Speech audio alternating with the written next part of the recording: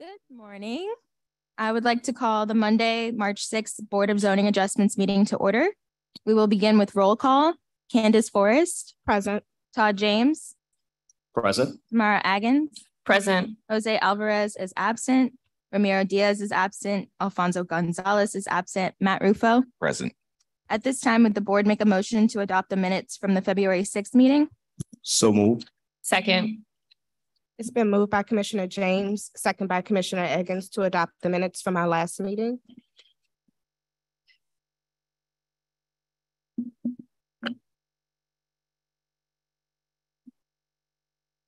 Vote your screens.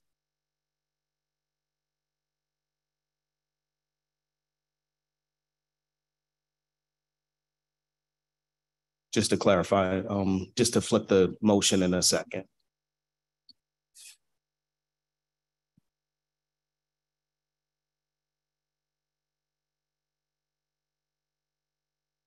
Yeah. Horrible. Motion carries. Can't let you beat me to it. As a reminder to applicants, action that the board takes today will be released in the form of a disposition notice by March 16th and sent via email and mail to the applicant, as well as posted on the One Stop app for other interested parties. Requests that the board votes to approve must show compliance with any noted provisos before the case is finalized and granted final approval. One item on today's agenda has been withdrawn. Item number 1, BZA docket 001-23 for the property at 1734 Amelia Street has been withdrawn. We'll now begin with unfinished business. The property owner for item 5, BZA docket 013-23 has requested that the board take up this appeal at the beginning of the meeting due to a funeral. Will the board consider a motion to suspend the rules to hear both unfinished business items for Director of Safety and Permit Decision Appeals, item 5 and 4 out of order?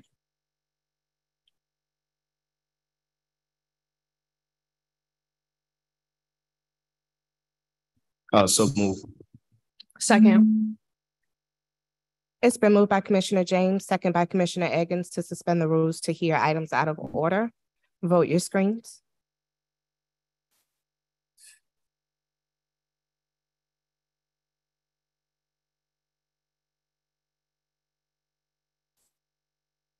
And the motion carries. We will now begin with unfinished business for Safety and Permits Decision Appeals. Will the chair please read the hearing rules for decision appeals? Rules and procedures for public hearings, appeals of decisions of the Director of the Department of Safety and Permits. The following procedures shall be observed during the appeal hearing. Each speaker shall give their name and address prior to speaking on the proposal. The representative of the Department of Safety and Permits shall present to the board the decision which is under appeal, the relevant code sections relating to the appeal, and any information explaining the department's decision.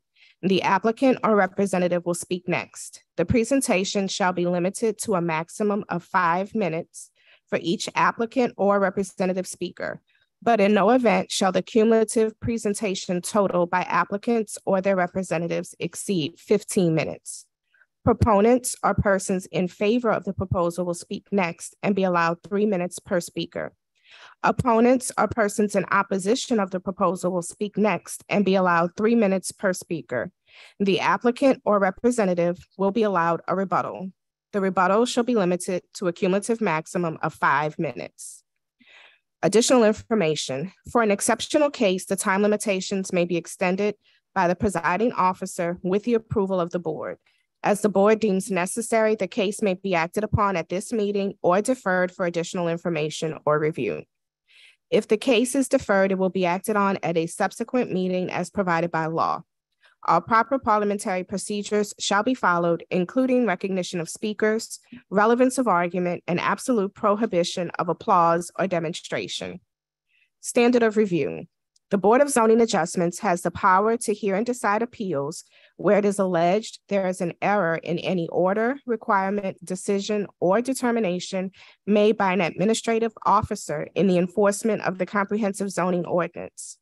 The board also has the power to hear and determine appeals from applicants who have been refused a building permit because of a violation or conflict with the zoning ordinance or the official map of the city. The applicant's appeal to the Board of Zoning Adjustments is governed by Section 5-408 of the City of New Orleans Home Rule Charter. We'll now begin with item 5, docket number 013-23, 1712 Washington Avenue.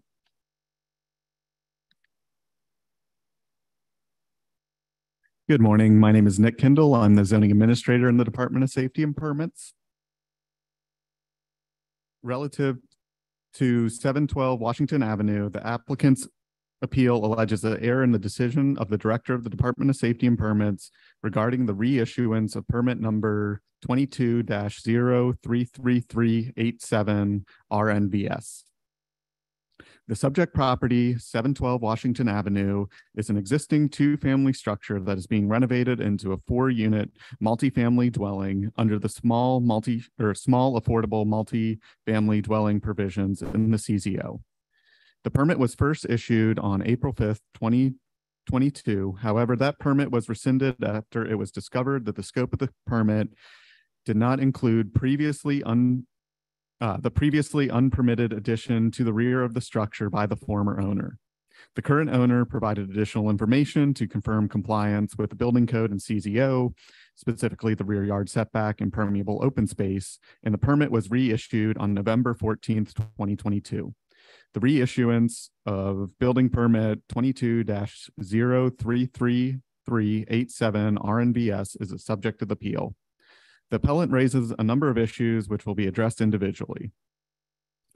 First, based on the owner's proposed plans, the permeable open space is only 29.25%, which does not meet the 30% requirement. The zoning division staff calculated the permeable open space requirement based on the plan submitted by the applicant and calculated a permeable open space of 1,302 square feet or 35.2% of the lot area, or 35.2% based on the lot area of 3,691 square feet. This complies with the minimum requirement of 30%.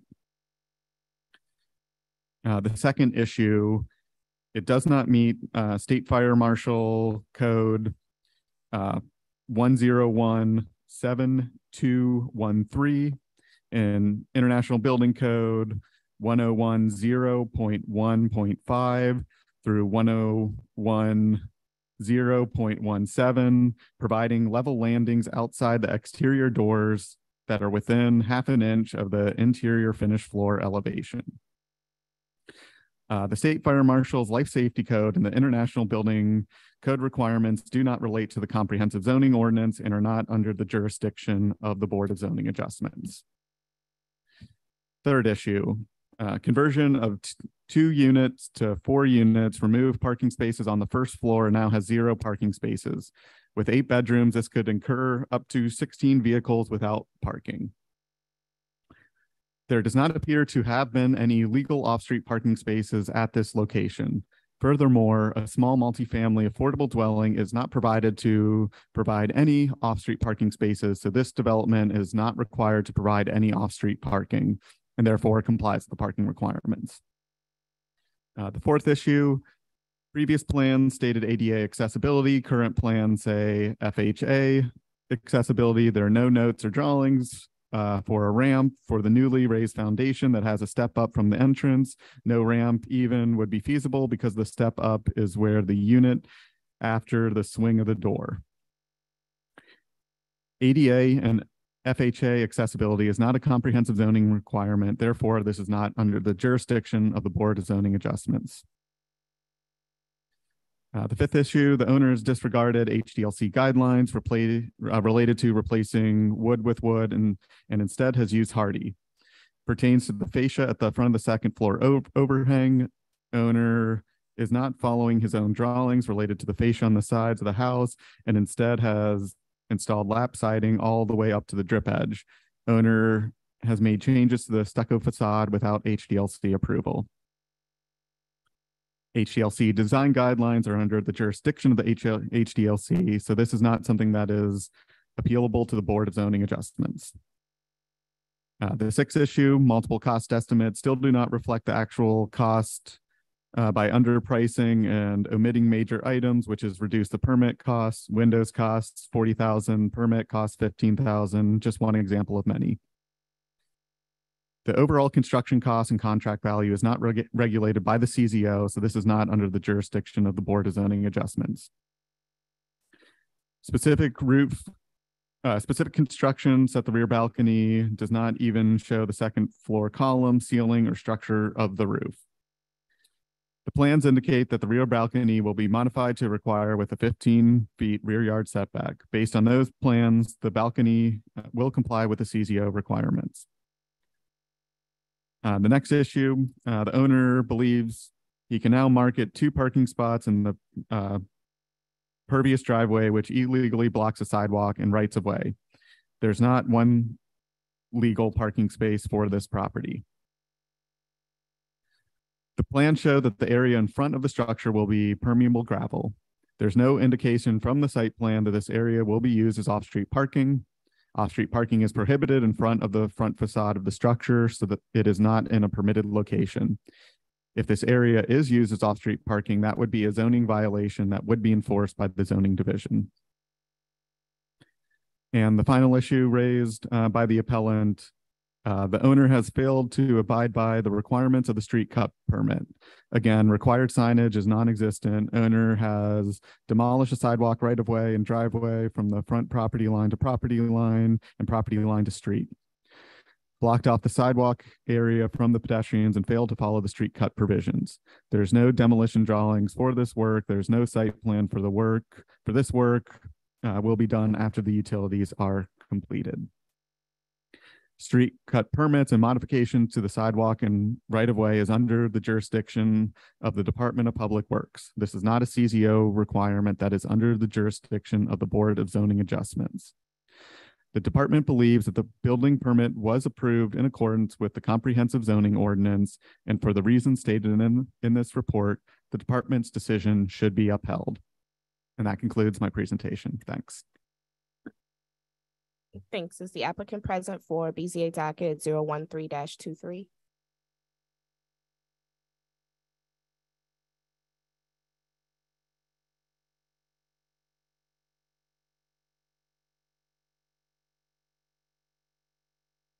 Is there someone here for the applicant?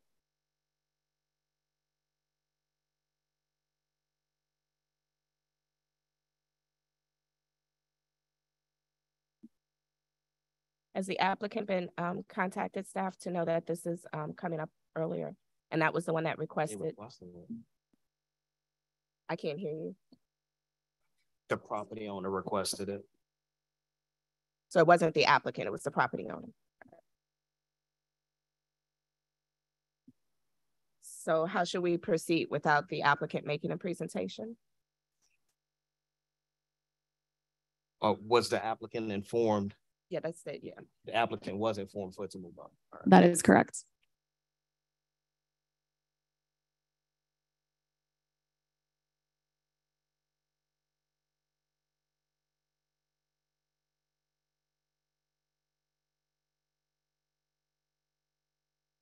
Probably on here.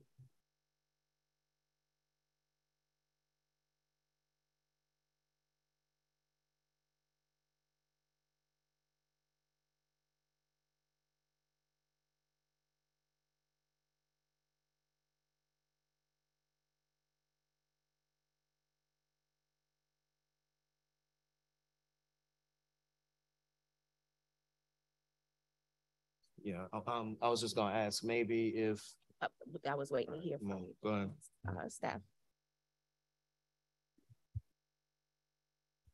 Perhaps if the property owner is willing, we can move on to the next item. And if the applicant appears before he has to leave, we can continue. Okay. Is there a way that the applicant, do we have contact information to maybe contact the applicant while we hear the next case? Do we need to make a motion to defer this to the next item, after the next item? Can make a motion to table it, yes. Yeah, and so move. Second. It's been moved by Commissioner James, second by Commissioner Rufo to table the item to hear it a little bit later. Vote your screens.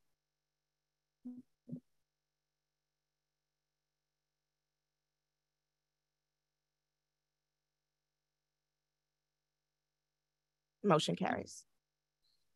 Are we hearing number 4 now? Yes. Number 4, docket 01123, 6072 Laurel Street. Good morning, board. My name is Ashley Becknell. I'm the Chief Zoning Official for the Department of Safety and Permits. Relative to 6072 to 74 Laurel Street, the applicant's appeal alleges an error in the denial of permits 22-32608-SPMA and 22-32609-SPMA as communicated to the applicant on October 27th, 2022 by Claire Cahalan, Special Events Administrator for the Department of Safety and Permits. Appellant also appeals any issuance of restrictions on future events to 1 event per half of the year or to 2 street closures per year. Street closure permits are not subject to the zoning appeals process set forth in CZO 4.8. According to the CZO, appeals may be filed concerning any decision of the Director of the Department of Safety and Permits on the following applications of this ordinance: the decision of the Director of the Department of Safety and Permits on zoning verifications, the decision of the Director of the Department of Safety and Permits on zoning ordinance interpretations, or the decision of the Director of the Department of Safety and Permits on permits issued under the Comprehensive Zoning Ordinance.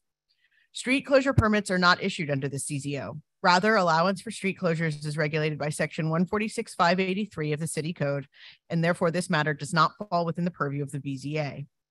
Even if this matter is considered within this board's purview, the decision being appealed was not made by the Director of the Department of Safety and Permits. Under 146.583, the temporary closure of streets for non-commercial purposes by individuals or organizations shall be allowed only after obtaining written approval from the district council member and issuance of a special permit by the Director of the Department of Public Works, who is authorized to impose conditions upon the issuance thereof.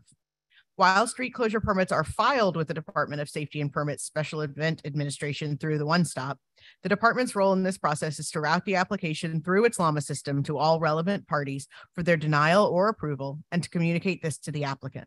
Safety and Permits, through its representative Claire Cahalan, did communicate the decision to deny the permits at issue and set future restrictions, but these decisions were not made by the department and cannot be made by the department under city code. The department recommends that the appellant reach out to the district council member and to the Department of Public Works. Thank you. Thank you. Is the applicant present for BZA docket 011-23?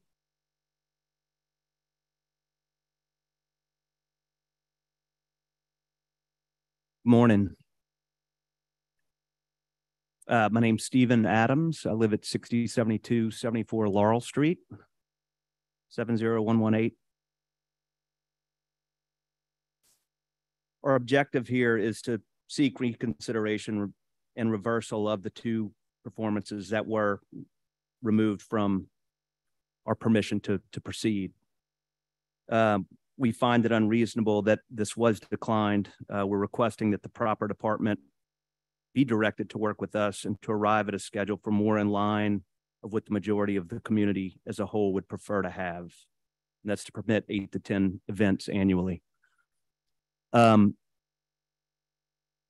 Just a little bit of history on me. I grew up in the neighborhood. I spent most of my life on Webster Street and then eventually moved on to Laurel Street in 2005. I've owned my house since Katrina and have been a major part of my neighborhood in growing my community or our community to try and gather for social events and just be able to discuss neighborhood events.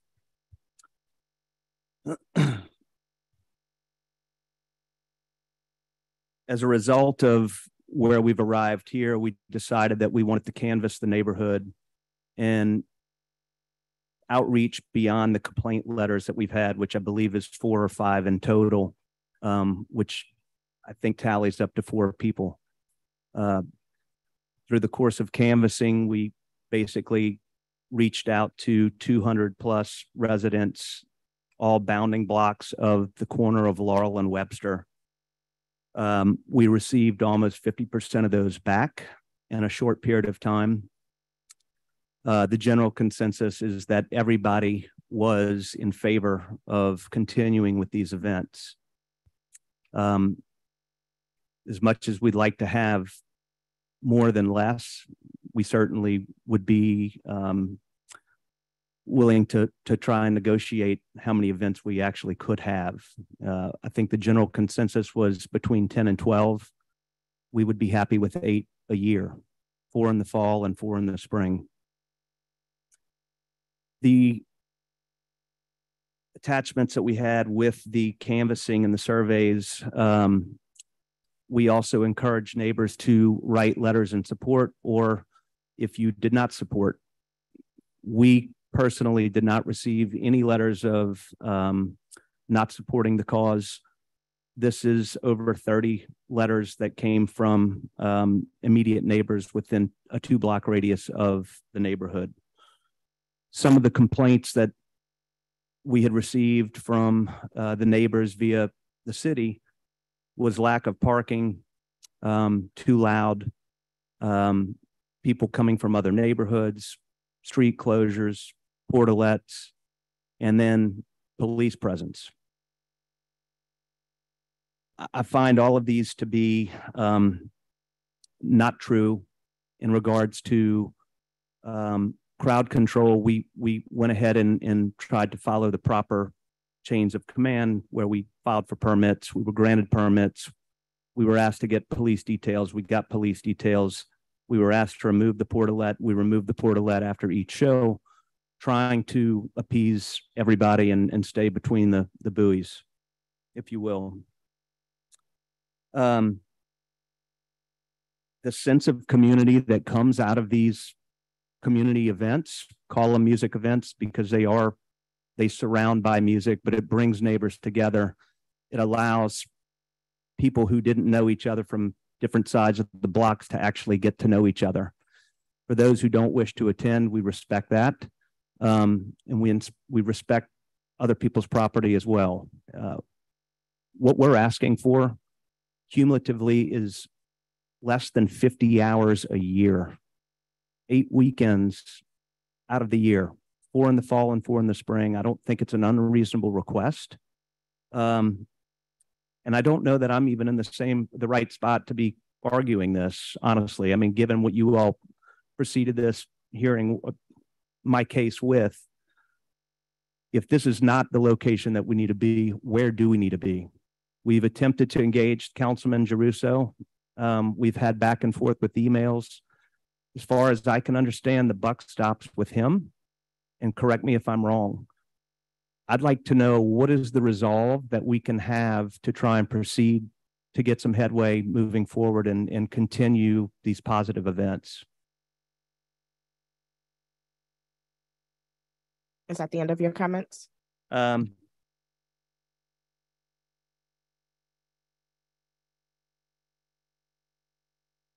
Yes, that is. I'll finish with one thing, and then Casey Lipscomb is going to follow me. Just contrary to some of the, and I don't know if you all have read any of the emails, both in support and against,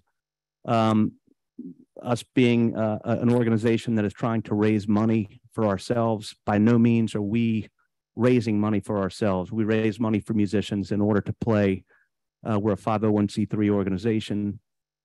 You know, that we're selling T-shirts to make money is not true. This is just something that's fulfillment for the neighborhood, and it helps to pay for the bands.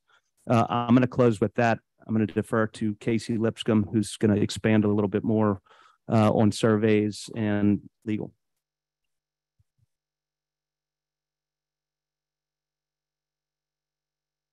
If you could please keep your applause down. Thank you. You give your name and address for the record. This is Casey Lipscomb, 5926 Constant Street. Talk a little closer into the mic. Got it. Casey Lipscomb, 5926 Constant Street, zip 70115.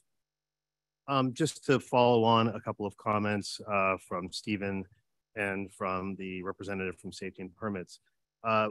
We understand the procedural question that's been raised by Safety and Permits. The decision on street closures administered by the Safety and Permits Department and approved by the district councilman or denied by the district councilman in Public Works. The request that the Safety and Permits Department has made is that we return to the same place that made the decision on the restrictions in order to appeal that decision. That doesn't seem like appropriate due process for our discussion of the reasons why those two bodies made the restriction that they had. And if the safety and permits view of the authority of the BZA on this matter is correct, there is no other appealable route for a decision on a street closure made by a council member and the Department of Public Works. If that were the case, then the only remaining avenue for potential relief on this matter would be civil litigation. And so we have pursued this as in front of the Board of Zoning Adjustments as a result of the decision from the safety and permits that was issued by them. Just to speak lastly on the survey, you know, we had in mind the complaints that were received about these cases, and we asked specifically in the survey, you know, a couple of questions. One, do you find this live music on a Saturday afternoon disruptive to your home life? 77 out of the 79 respondents said no.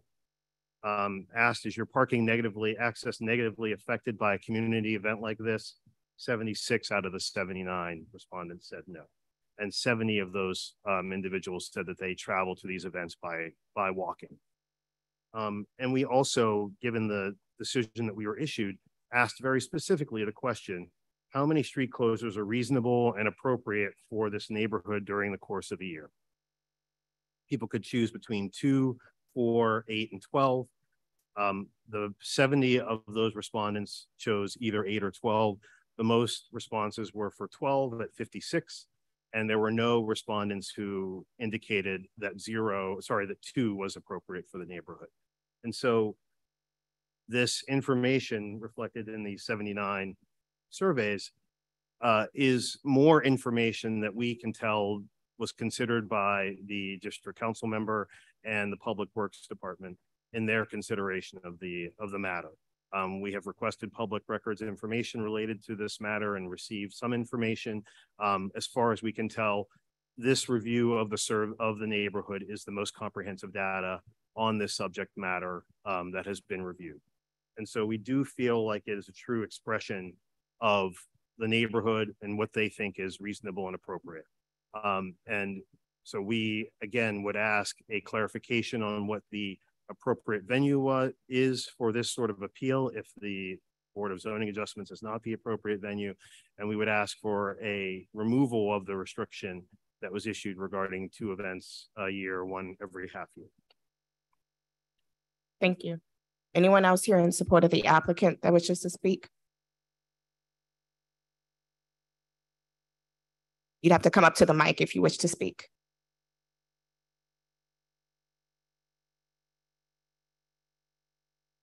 Thank you for the opportunity to speak. My name is Brian Alborn. Along with my wife, Leslie Lee, we live at 5956 Annunciation Street since late 2021, and that's in zip code 70115. I wanted to speak because we had a personal experience with Laurel Street Music that led us to literally buy a home in the neighborhood. My wife and I raised our kids in Detroit, and over the last few years, we started coming to New Orleans, largely based on Jazz Fest experiences. During one of our visits a couple of years ago, we got invited to attend a Laurel Street Music event where Sun Pi was playing along with someone else I can't remember before that. And we went to an event on the street where there was a band on Steve's porch. There were people with folding chairs. There was a porta potty or a pot of gold. And we were just enthralled with the performance of Sun Pi, who we'd never seen before. Secondly, the neighborhood and the esprit de corps of the neighborhood, all of whom, you know, seemed so friendly together. And Leslie and I said to each other, like, wow, because we were considering, like, where are we going to go live next? You know, our kids are out of school and what's next for us in life? And we said, this is something unique and special. And we've lived in Detroit, we've lived in Pittsburgh, we've lived in Philadelphia, New York City, lived abroad. What happens at Laurel Street when these concerts happen is really unique. It's unique to us.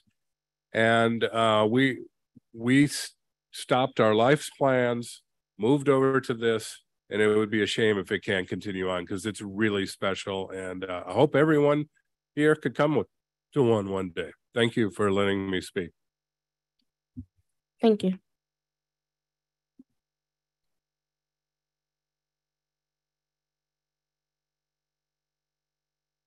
Hi, my name is Laurie Frank. I live at 6022 Patton, and our experience was a little bit different than what Brian was just saying. We had moved here, and it was one of the first days in our new home, and someone was walking by and told us there was going to be a concert on Laurel Street. And we went figuring we'd have a nice evening and listen to some music, and it was so much more than that. There was this incredible sense of community. Everyone was having a great time. I saw families with infants, children, teens, multi-generational, 20-somethings to 100-somethings, and everybody was there enjoying the music and enjoying one another. We felt so lucky that we had moved into such a family-oriented, caring, and inclusive community. We felt so strongly about it that we decided we wanted to help in any way we could. So we started volunteering for Laurel Street Music and have donated countless hours to helping the organization bring music to the community. And in some ways, more importantly, the community to one another. The concerts also provided a benefit to us. It helped us meet people, meet our neighbors, make friends. And we were really disappointed when they were shut down and limited. And we still see everybody, but not as often. And we miss the music, but it's more than that. We miss the community, the simple act of joining together with others for enjoyment and the bonds that form as a result of those shared experiences. When this hearing was delayed, I helped pass out notices to let everyone know so that no one would need to make an unneeded trip down here. When Laurel Street Music decided to look at and reach out to the community and do a survey, I helped develop and pass out the surveys in the surrounding community so we could get good feedback on what everyone had wanted. I donated my time doing this because that's what you do when you live in a community. You care about your neighbors, you support your neighbors, you help your neighbors, you listen to your neighbors, and you make opportunities to join with your neighbors. We live in a world where we have lost touch with one another. Numbers bring anonymity. Anonymity makes it easier to not care for one another, to be disrespectful to one another, to ignore one another. Laurel Street Music concerts are a great benefit to the community. They offer a unique opportunity for community engagement and building bonds within families and between neighbors through the enjoyment of music. New friendships are formed, old ones are rekindled, existing ones are strengthened, and community bonds are forged. Thank you. Thank you. Anyone else here in support of the applicant? Good morning. My name is Ernest Stenson, and I live at 6071 Laurel Street, which is directly across the street from where Steve lives, where the concerts take place. And I got involved early as my wife did, Donna, and we have done different things to try to get to know our neighbors. But the thing that surprisingly to me, after having lived there for many years, has helped us meet more people and get to know them better have been these concerts. And I guess it kind of makes sense, once you realize why, but it wasn't something we expected. We were just trying to support musicians. And what we discovered was lots of neighbors came to the concerts. They met each other. They met us. We learned more about them. And I could go on and on, but I'll just give you one concrete example because I think this says a lot. So I was the one who would send out the emails because I collected emails. I know how to do this. And I figured that would be an easy way to let everybody know when concerts were happening or got canceled. Because I'm the one who sent out the emails, everybody had my email address. And when Hurricane Ida happened, people who were out of town who couldn't check on their houses, a couple of them emailed me and said, "Hey, Ernie, would you mind checking on my house?"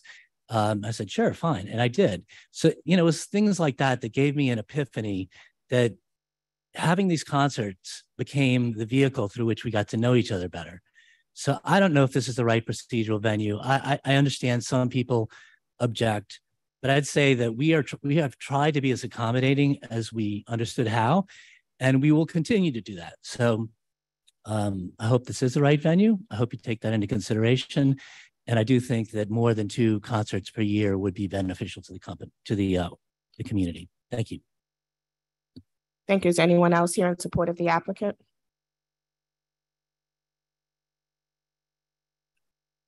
Good morning. My name is Craig Ball. I live at 3251 Laurel Street, zip code 70115. I wanted to add a little background because I know you're not here sitting to decide if this is good or bad.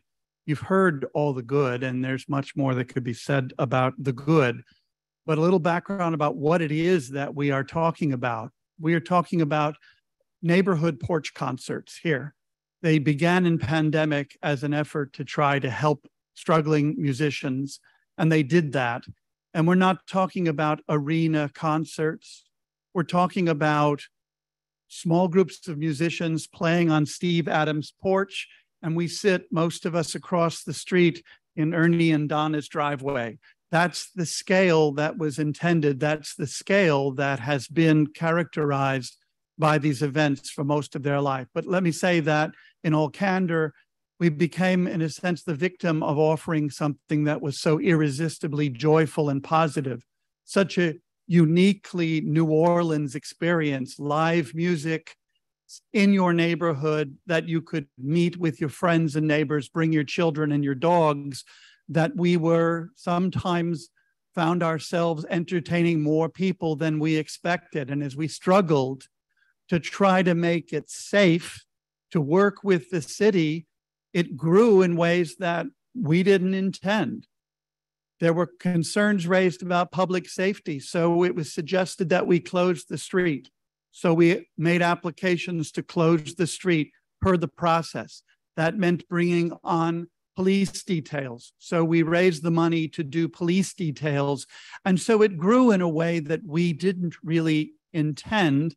And as we've struggled to try to make it safe, to make sure that we don't transgress any ordinance of this city, but more importantly, that we show warmth and kindness and respect for our neighbors. And I want to say, for my small role in this, that I apologize. I apologize to you, Ms. Monroe, and any other neighbor who is here who has been inconvenienced or has had a moment's concern as we have struggled to make this a positive community event. And we, as I want to say, just as you heard from Mr. Svensson a moment ago, we are committed to that. We will get permits and we will close the street or seek to, if that's what makes it the best possible thing for the neighborhood. You're being told you don't have authority over a street closure. We only sought a street closure because that's what we were told was the best thing for the neighborhood. We are being told that we must seek due process by appealing this not to you, but back to the same person who makes the decision. How can it be due process if we are sent back to the decision maker each time? So I just want to close by saying that when you go out and you give a bottle of cold water to the people who pick up the garbage, or you go and take care of the litter around the public street, or you give $5 to NOMA, you're a philanthropist. My philanthropy is supporting Laurel Street music. All of us are here, over here, because we want it to continue. Thank you. That's the end of your time. Thank you. Anyone else here in support of the applicant for BZA docket 011-23?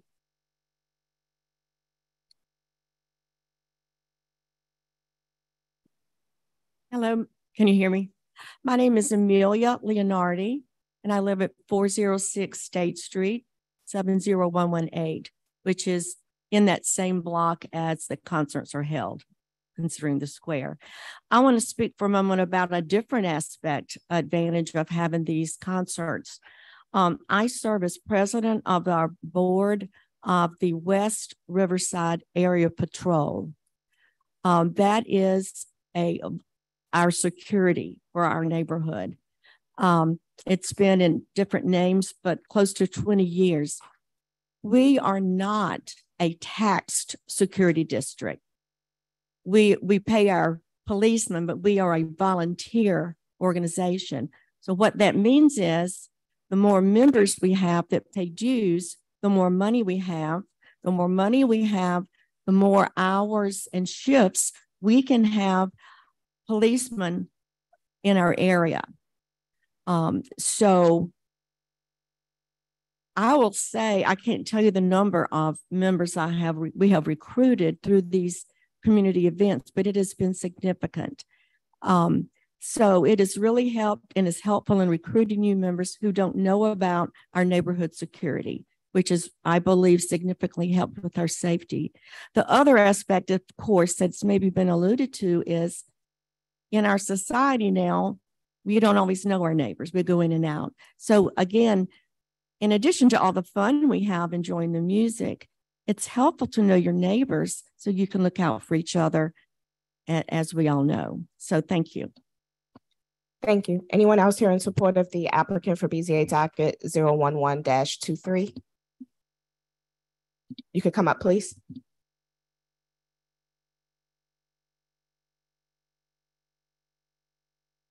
Yes, my name is Andrew Palmer.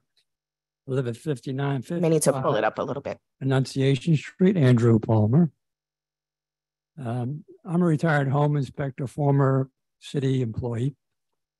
And when I moved to the neighborhood in 1989, we enjoyed it for its community, its quietness. Unfortunately, we've had some problems with trains quite often. We've had some problems with helicopters more often, but we do not have a problem with music. Music does not occur as often as the helicopters and the trains. And I might say that now at my age, I don't get out as much to hear the music as I used to. The clubs start at a late hour, it's hard to park, sometimes crime is an issue.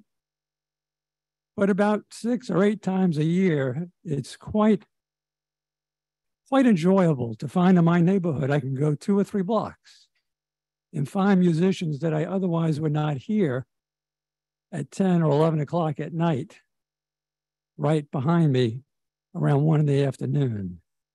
These concerts are perhaps 2, maybe 3 hours, I don't know, but it's enough time for us to set up a chair and greet some neighbors and hear some music. And I don't know if any musicians are here or not, but I greatly support music in New Orleans, the culture of New Orleans, and bringing these musicians to the people rather than to venues we cannot or will not go to is really a pleasure. So please consider these remarks, the remarks of my neighbors, and let's continue the concerts. Thank you. Thank you. Anyone else here in support of the applicant for BZA docket 011-23? Anyone here in opposition?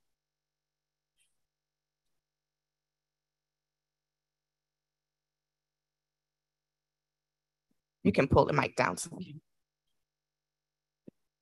Hello, my name is Marie Monroe, and I live at 6105 Laurel Street, right in the heart of where all this occurs. Everybody has glossed over from the very beginning some of the complaints that we had. Mr. Adams, who is the self-proclaimed mayor of Laurel Street, applied for porch concerts, and those restrictions are listed, what they can and what they will not do. They cannot dance in the street. They have to have chairs. They have to listen. They have to be seated. Every one of those things were violated. Now, what we also don't say is, we want to help musicians. Everybody wanted to help the musicians, but that has passed. Now it's changed. They have a website that they advertise all over the place. It's not just the neighborhood. I recently talked to someone who just bought a house, is renovating it, and they said, oh, this is just a neighborhood thing. Oh, no, it's not. They have a lot more going on. Mr. Adams, as of Toth, has done exactly what he wanted to do, blocked the street, but this time they had an added addition. They took the chairs from the restaurant, put it in the street, and sat people down to block the traffic. When we asked them to move so that the traffic, we had a complete blockage. No one could go down either street, Webster our Laurel Street, they had it completely blocked. There were people dancing in the street. There was a woman with a handicapped child. When we asked them to move, she just stood there. This goes on. And Mr. Adams is no stranger to breaking the law. He does what he wants to do. Every year, he goes and he sets off an illegal fireworks display at that very same corner. Now, I live in that neighborhood. I have been there many, many years. In fact, I think I'm the only one that actually still has a single shotgun house. I don't have any closets. I have all my fireplaces. I have a clothesline in the back. But I live there. I know it. I have seen what is going on. I have seen the people across the street who took advantage of this, getting this, whatever tax break, 100-year-old front, pull a trailer in the back. I have seen the people on the very corner build a brand new house and list it with the assessors as a 100-year-old home. This goes on and on. We have now people are expanding. They're trying to get groups in. They advertise. So this is a draw for them to get more people to come to the neighborhood. And I have a picture on my phone. I can show you where these people actually sat in the street after told. They tell you, oh, this is for friends and neighbors. Well, let me ask you something. When I ask my neighbors to come, I don't make them go use a portalet. Okay, that's the end of your time, ma'am. Why do I just get these people got up and they got to talk all that time, and I'm one person? I don't get any more than this. The rules are that each speaker gets 3 minutes. If we have any additional questions, we can call you back up if we have any additional questions. Thank you. Thank you. Is there anyone else here in opposition to BZA docket 011-23? The applicant has an opportunity to rebut.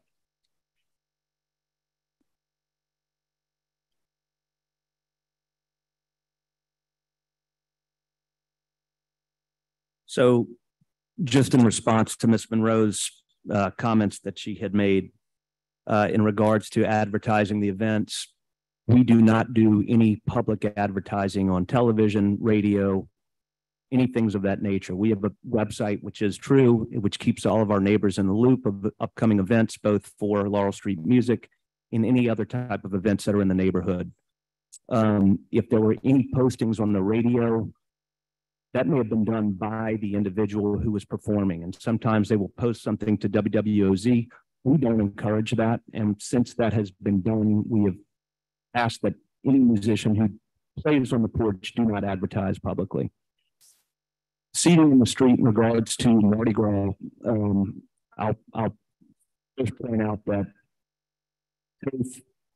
all streets are blocked off during the parade. There is no traffic that can come in or out of the neighborhood due to the box that we are in. There's no ingress or egress to our location. Yes, there were seats in the street. They were not provided by me, nor were they provided by the restaurant. They belong to the restaurant. And I don't know if they were employees and or other people in the neighborhood that just grabbed those to be able to sit down. In regards to me being an outlaw and I break the law and do whatever I want, I was a reserve on the NOPD for 8 years, and by no means am I intending to break the law ever. I've given community service, and all I want to do is to try and appease everybody in the neighborhood. And Ms. Monroe, I'm your neighbor. If you could keep your comments directly to us, please. Yes. Thank you. As far as Ms. Monroe goes, she's my neighbor. I've tried to extend the olive branch to her many times.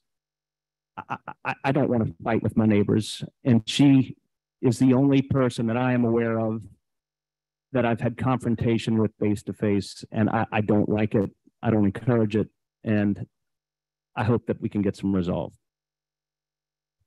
Thank you. Thank you. No, ma'am. If we, like I said, if we have any additional questions, we'll call you back up. I think Ashley, I think you had brought up in the beginning. I was trying to remember whether it was you or Nick that made the original presentation. And I just want to get back to the question of whether or not this is appropriately before us. Because it was docketed, we needed to go through the process of having everyone give their comments. But to get back to that initial question, I think we probably should direct the question to our legal, whether or not this is a matter that would be properly before us to consider.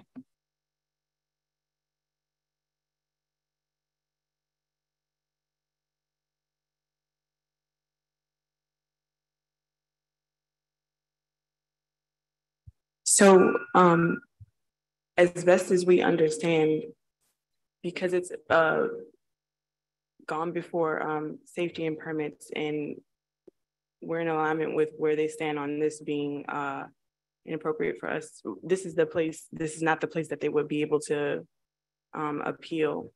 So I'm gonna, if we wanna take a minute, and I can see if they're, just speak with safety and permits, sure, to see if there's another avenue for them to be able to have their concerns heard. And we're happy to weigh in on that. As far as I'm aware, there is no formal process for appeals from section 146-583. But that's part of the city code. That's not part of the zoning ordinance. So there may be a provision that I'm not aware of. Okay. And when you say that it's not, there's not a formal appeal, does that mean that the next level of recourse would be to take this matter to court?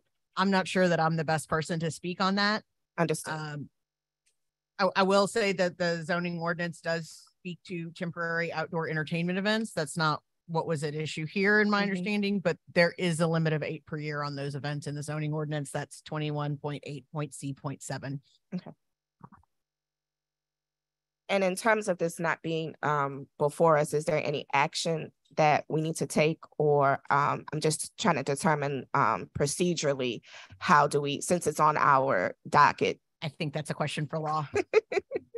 Right. So because it's already docketed and we've heard everyone, the best process to move forward would be to make the decision, the determination, and then move to the next point of trying to find recourse in appealing if they find it best to CDC. Okay. Yeah, and I don't want to get into, kind of similar to Ashley, I don't want us to get into the point of suggesting what would be appropriate, other than to just indicate that it's not appropriately before us, and then just whatever decision, whatever process we need to take on our end. If you're saying we have to still take some type of action, then we can just do that. Right. And also, if this was something that you guys wanted to potentially defer.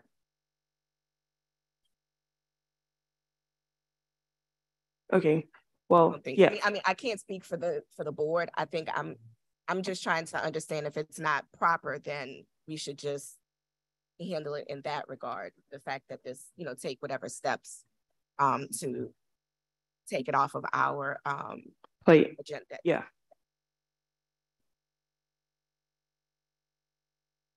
I guess my Any question. Questions? Yeah, sorry. my question is just, previously, I think we've either issued something to be moot because it's not within our jurisdiction, which would be, however you want to interpret that decision. I think that's what seems to be the most appropriate at this time, considering, I mean, staff has provided, I'm sorry, Ashley, you've provided is the 3 points by which we're supposed to review these items. And everything that has at least been displayed is not something that falls within the CZO's purview. So to me, I believe that, I mean, this is more of a moot issue as opposed to anything else. And just maybe for the neighbors and residents to really consider the 2 options that was maybe provided within a staff report, to reach back out to the district council member or to Public Works, because this is about street closure and not about a zoning ordinance related item.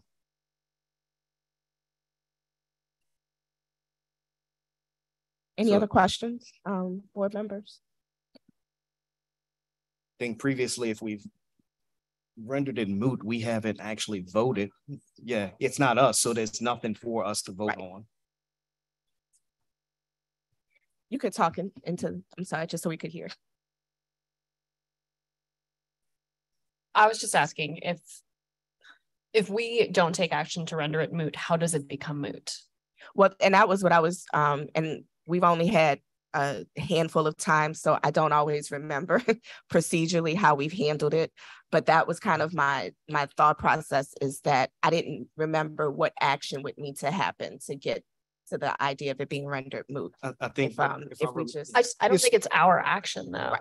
And I apologize for not stepping in before about this issue being moot. If it's moot and you can't consider it, you can advise them of that and issue, have staff, when they give the reasons, just indicate that in the reasons and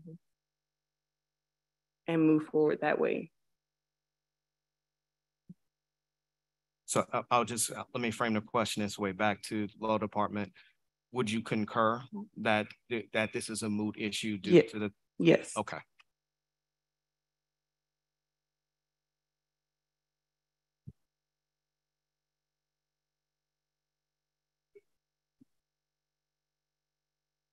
if we're trying to work through our procedures here, so we're trying to work through our procedures. To yell out from the audience is not the appropriate way to seek any. If you have questions when we're done, you can talk with one of the staff members once we've resolved our process. Thank you.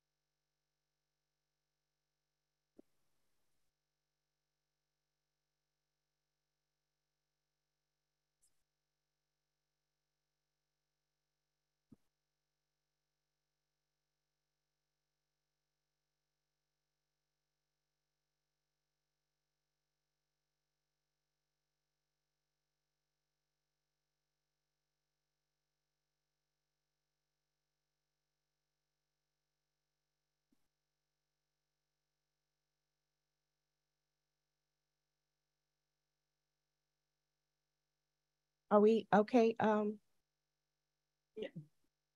Ty is looking into it. Okay. Do we need a few minutes? Do we need to take a brief recess? 5 minutes? Okay. Do we need to make a motion? Motion for a 5-minute recess to allow the law department to confirm and we can actually hear this item. Second. It's been moved by Commissioner James, second by Commissioner Eggins, to take a brief 5-minute recess. Vote your screens.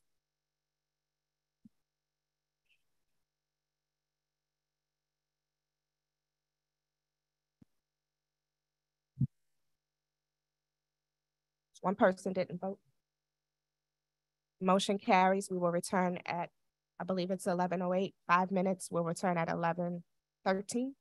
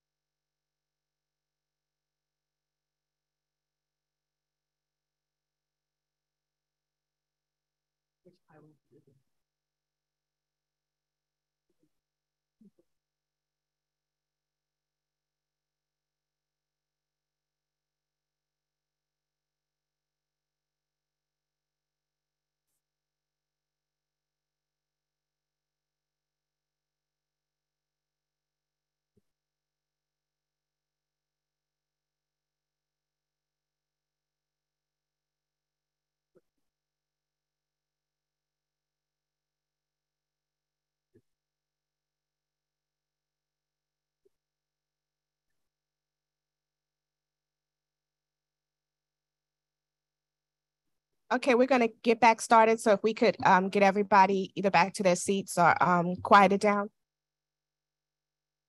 Thank you.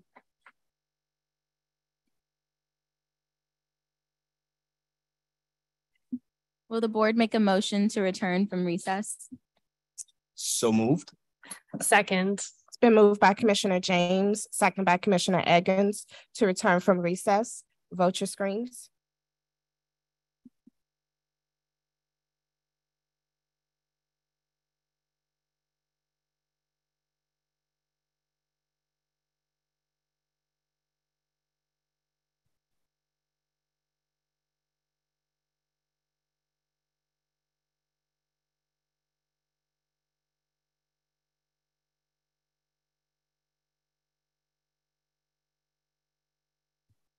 Motion carries and we're back from recess. I'll defer to the law department. Okay, so in regards to docket number BZA 01123, this item was inappropriately heard. It's not appropriate for BZA to consider the appeal that was brought before us.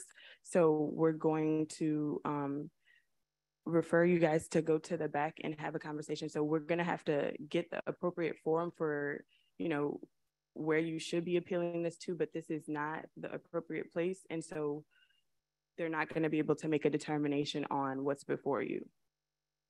And we understand this was previously deferred at your request. So we're going to have, if you follow him to the back.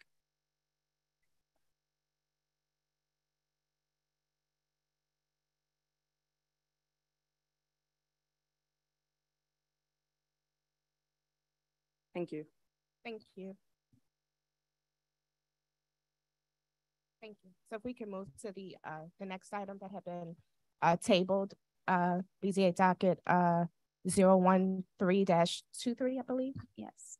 The applicant has requested a 30-day deferral as they could not be here in person today. And the property owner has said that they are fine with that as well. Do we need to acknowledge any speakers before we make any decision? In regards to BZA docket 013-23, is there anyone here in support of the applicant? Is it 003-23? I'm sorry, I can't hear you. Is it 003-23, 1124 Louisiana, or? No, this is 013-23, 712 Washington Avenue. Is there anyone here in support of the applicant? Anyone here in opposition? Any questions from the board? For motions in order. Proceed. Madam Chair, with regards to BZA docket number 013-23, my motion's for a 30-day deferral. Second. It's been moved by Commissioner James, second by Commissioner Eggins to, with regards to BZA docket 013-23 to defer the matter 30 days. Vote your screens.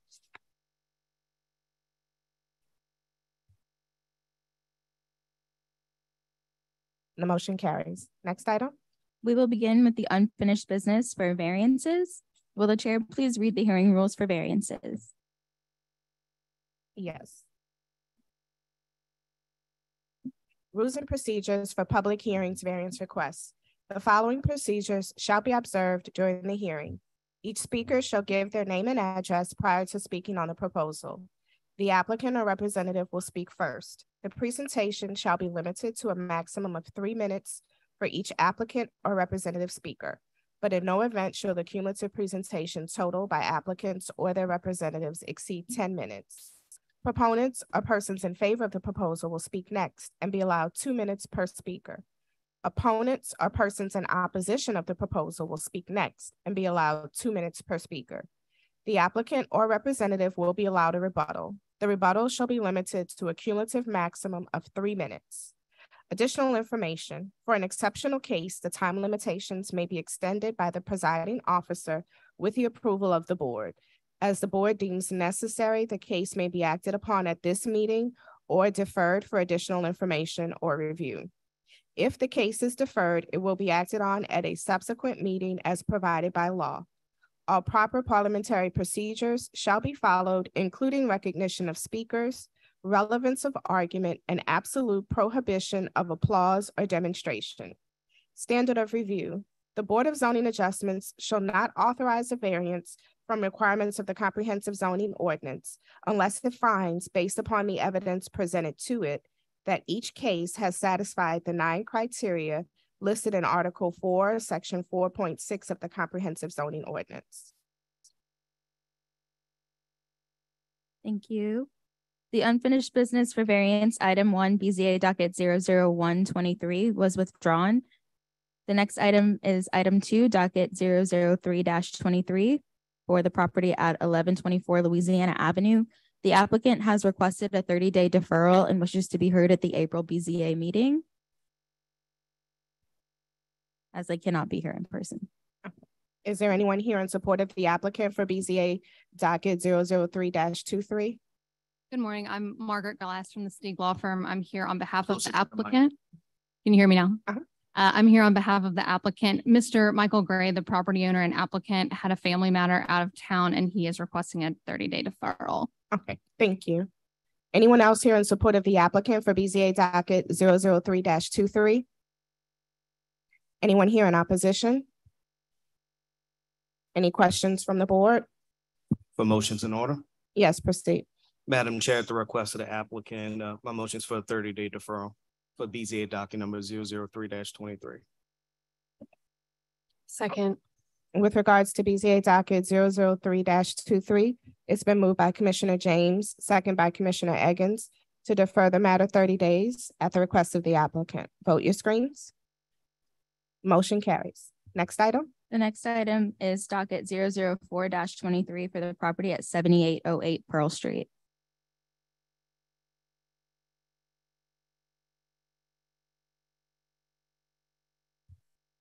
BZA docket 00423 is a request for variances from the provisions of the Comprehensive Zoning Ordinance to permit the construction of a single-family residence with insufficient front yard setback, insufficient front yard build-to line, insufficient rear yard setback, excessive carport height, and a carport that encroaches into the required front yard.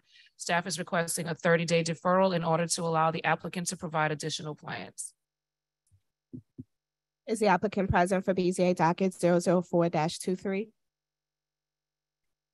Is there anyone here in support of the applicant? Any opposition?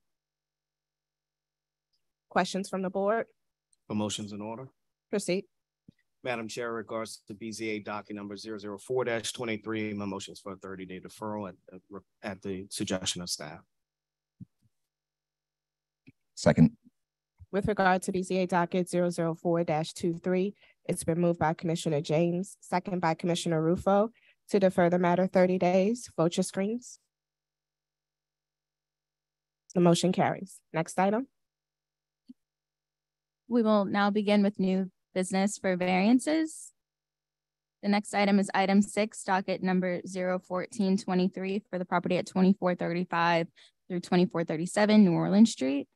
BZA 014-23 is a request for a waiver from Article 11, Section 11.3.8.1, Table 11-2A, and Article 21, Section 21.6.8.3 to allow for the debulking of a parcel resulting in insufficient interior side yard setback and excessive rear yard coverage. The site is currently developed as a 2-family residential dwelling along the southern edge of the parcel on Lot 2, leaving majority of the parcel Lot 1 vacant towards the northern edge. The property currently features no off-street parking and is in the style of a traditional shotgun double. The applicant is proposing to debulk the property and obtain a separate municipal address for the existing structure on Lot 2. The applicant is not attempting to update the property through demolition or construction. However, due to the bulk and yard requirements outlined in the CZO and Zoning Interpretation Memorandum Z-21-01, the separation of the two existing lots from a single tax parcel would create an insufficient interior side yard setback for Lot 2. The width and area dimensions of the subject parcel are substantially larger than many of the surrounding properties surveyed. Approximately 38% of those properties did not comply with the interior side yard requirement. Additionally, despite the fact that 6 out of 8 of the surveyed sites contained accessory units in the rear yard, and they are compliant with this regulation, the subject site would be held to a different standard due to its current property tax status and size, and denial would force the applicant to retain the 2 lots in a single outsized parcel. Staff finds the request for both waivers meets all 9 criteria and therefore recommends approval of BZA docket 014-23, subject to 4 provisos. Thank you. Is the applicant present for BZA docket 014-23? If you could come up, please.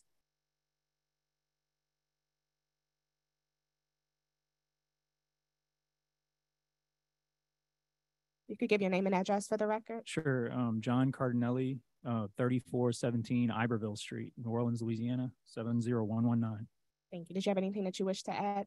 No. Thank you. All right. Anyone else here in support of the applicant for BZA docket 014-23? Anyone here in opposition? Any questions from the board? For motions in order. Yes, proceed.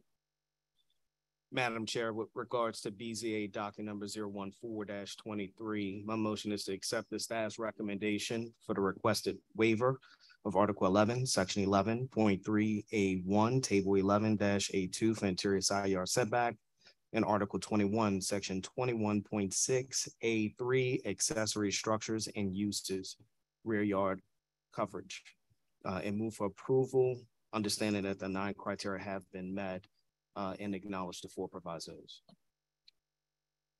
Second. Thank you. With regard to BZA docket 014-23, it's been moved by Commissioner James, second by Commissioner Eggins, to grant the requested waivers, finding that the 9 criteria have been met and subject to 4 provisos. Vote your screens. The motion carries. Next item. Next item, item 7, docket 015-23 for the property at 2811 through 2813 Powhatan Street. BZA 015-23 is a request for variances from the provisions of Article 13, Section 13.3.8.1, Table 13-2, Article 21, Section 21.4.A, Table 21-1, and Article 22, Section 22.4.A, Table 22-1. To permit the construction of a second principal structure resulting in insufficient rear yard setback, more than 1 principal building on a lot, and insufficient off-street parking. Based on this report, the staff believes that the requested variances of Article 13, Section 13.3.8.1, Table 13-2, and Article 21, Section 21.4.A, Table 21-1, failed to meet criteria 1, 2, 4, 5, 6, and 7. Therefore, of the comprehensive zoning ordinance, in that there are no special circumstances which are peculiar to the land. Literal interpretation of the ordinance will not deprive the applicant of rights commonly enjoyed by other properties in the district. The variance will confer on the applicant special privileges. Granting the variance will alter the essential character of the locality. The property regulations will not result in a demonstrable hardship, and the change is exclusively for the convenience and profit of the owner. However, the staff believes that the requested variance of Article 22, Section 22.4.A, Table 22-1, the off-street parking requirement, meets all 9 standards for variances of Article 4, Section 4.6.f, and therefore the staff recommends approval of the requested variance subject to 3 provisos. Is the applicant present for BZA docket 015-23? You could come up. You could come up.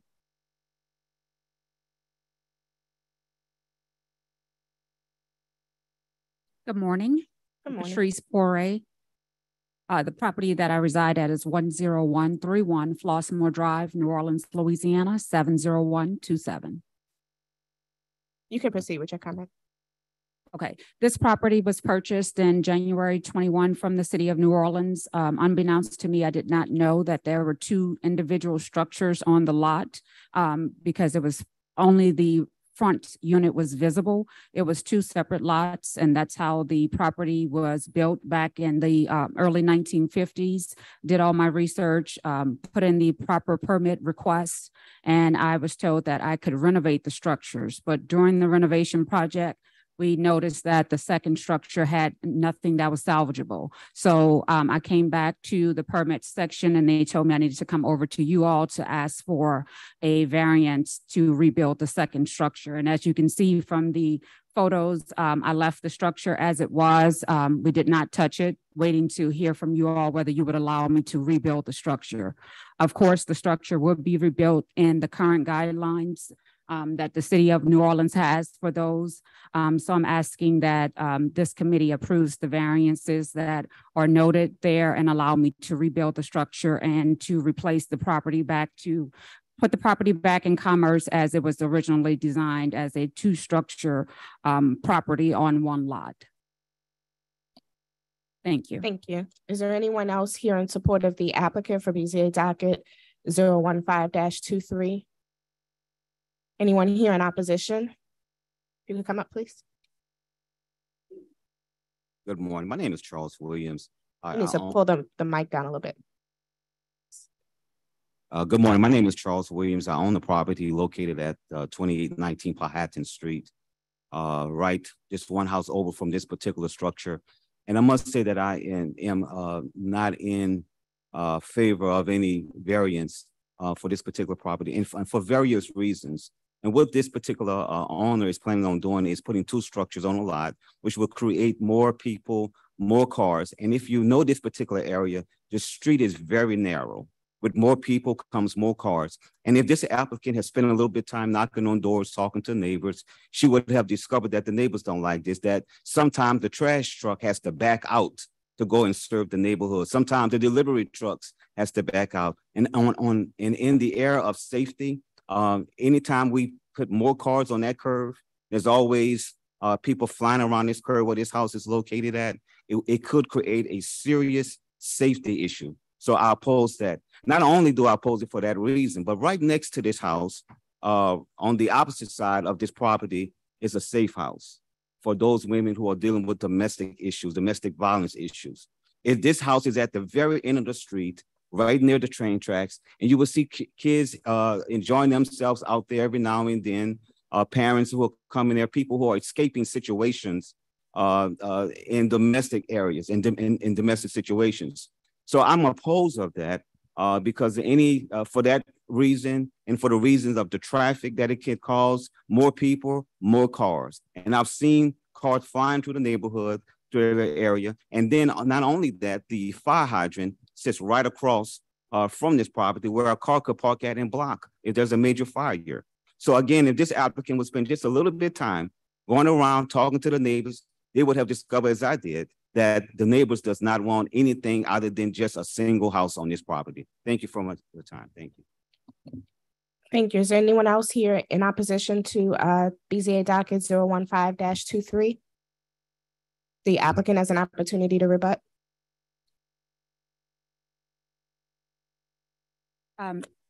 That's the first time that I've heard that the neighbors was actually had any issue with this property. The neighbors that I did speak with are happy to see that the property is being revitalized. Unbeknownst to me, I don't know about any of the property that would cause any hazardous issues to the neighbors and the property next door. That property being a safe house or any of that information was not given to myself or anyone else. But this property would stay within my family. I don't have any intentions on selling this property. So the property would be used for that. And it is for my elderly parents, and they only have one vehicle. So the structure in the back that we were looking to renovate was going to be an efficiency apartment, and I was not looking to add any additional parking to that structure.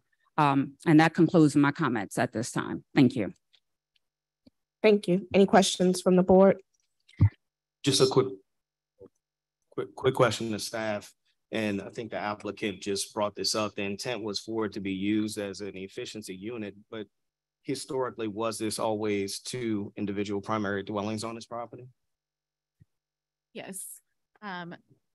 Yes, it was 2 dwellings on the property. I believe that it was constructed sometime in the around 1940, 1950, according to Sanborn maps. Okay.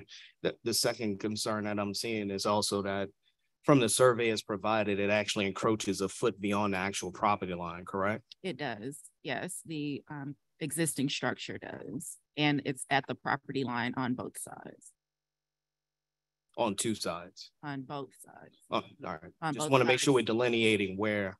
It's on both side property lines, and then. But it encroaches beyond the property line on the rear. Line at the rear, yes. So in any configuration, even if it was supposed to be brought back, it's actually encroaching into a different property. So the if you look at what the applicant has submitted, it would be more compliant than what's there right now, as far as where the structure is, how the structure is developed on the lot. They're proposing 3 feet for the rear yard setback and 3 feet for the side yard setbacks.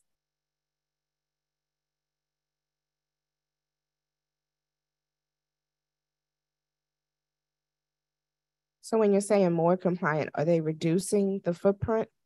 They're reducing the footprint, yeah. Mm-hmm. So more compliant in that sense, yeah. And in order for that to happen, if the foundation has to be completely removed, so no matter what, it is a full demolition of this building, and then a new building is actually being built back in its place. Correct. In the staff report, we suggested adding on to the rear of the existing structure, and that wouldn't create a rear yard setback condition or a rear yard setback deficient condition. It's hard for me to hear you, Valerie. Is that better? Yeah, go ahead. So in the staff report, we suggested that the property owner add on to the rear of the existing structure in the front structure to create the 2-family rather than rebuilding the rear structure, which would be a non-conforming condition in the neighborhood. Okay.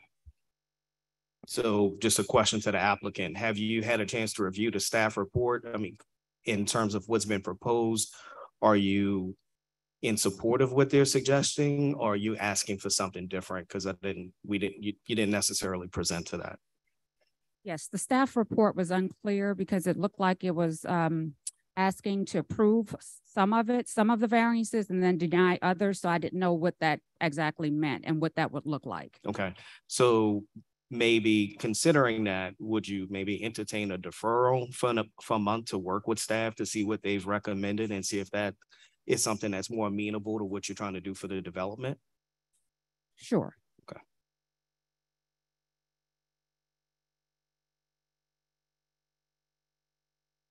Are there any other questions from board members? I was going to ask, but you kind of went to what my questions were. If a motion's in order. Yes, proceed. Madam Chair, in regards to BZA docket 015-23, my motion's for a 30-day deferral to give the applicant time to talk with staff to better understand the recommendation as currently proposed. Also suggest maybe just talk to your neighbors as well, and just kind of get a broader context of what's going on. And hopefully at least some of the comments that's provided here, as well as what's in the staff report, may help to give you better clarity as well as the neighbor. Second. Thank you. With regards to BZA docket 015-23, it's been moved by Commissioner James, second by Commissioner Rufo, to defer the matter for 30 days. Vote your screens. The motion carries. Next item. Item 8, docket 016-23 for the property at 5621 St. Rock Avenue. This request is for variances from the provisions of Article 22, Section 22.A8.A.1 1.B.II, Article 22, Section 22, 0.11.A.1.B, Article 22, Section 22.11.D.1, Article 22, Section 22.11.D.2, and Article 22, Section 22.11.D.3 of the Comprehensive Zoning Ordinance to permit a two-family residence with a parking space in a front yard and a parking pad with insufficient setback after the fact. So this applicant was cited by Safety and Permits for the non-compliant parking pad in April 22, and the applicant sought out a reasonable accommodation to remedy the issue. The request received a modified approval in July 22, subject to 3 provisos. So the executive director required a standard deed restriction, which would benefit the disabled party at the residence, in addition to approving the request for front yard parking and a second curb cut, but denied the request for the insufficient parking pad setback from the side lot line. So the applicant appealed this decision to the board in September 2022, and the application was ultimately denied. So the applicant has since applied for a variance to keep the parking pad in its current condition and to waive the requirement for a deed restriction. The staff would like to note that the CZO has been updated since the initial application. So now the parking pad setback requirement has changed from 3 feet to 1 feet. And now two-family residences are allowed 2 curb cuts. Though this request is more compliant, staff recommends denial of each variance. So based on this report, staff believes that the requested variance for the front yard parking fails to meet criteria 2, 4, 5, 6, and 7, and that the literal interpretation of the ordinance will not deprive the applicants of rights commonly enjoyed by other properties in the district. The variance will confer on the applicant's special privileges. Granting the variance will alter the essential character of the locality. The regulations will not result in a demonstrable hardship. The change is for the convenience and property of the owner. In addition, the staff believes the request does not meet criteria 1, 6, and 7 for parking pad design location, and that there are no special circumstances which are peculiar to the land. The property regulations will not result in a demonstrable hardship, and a change is exclusively for the convenience and profit of the owner. The applicant, you could give your name and address for the record.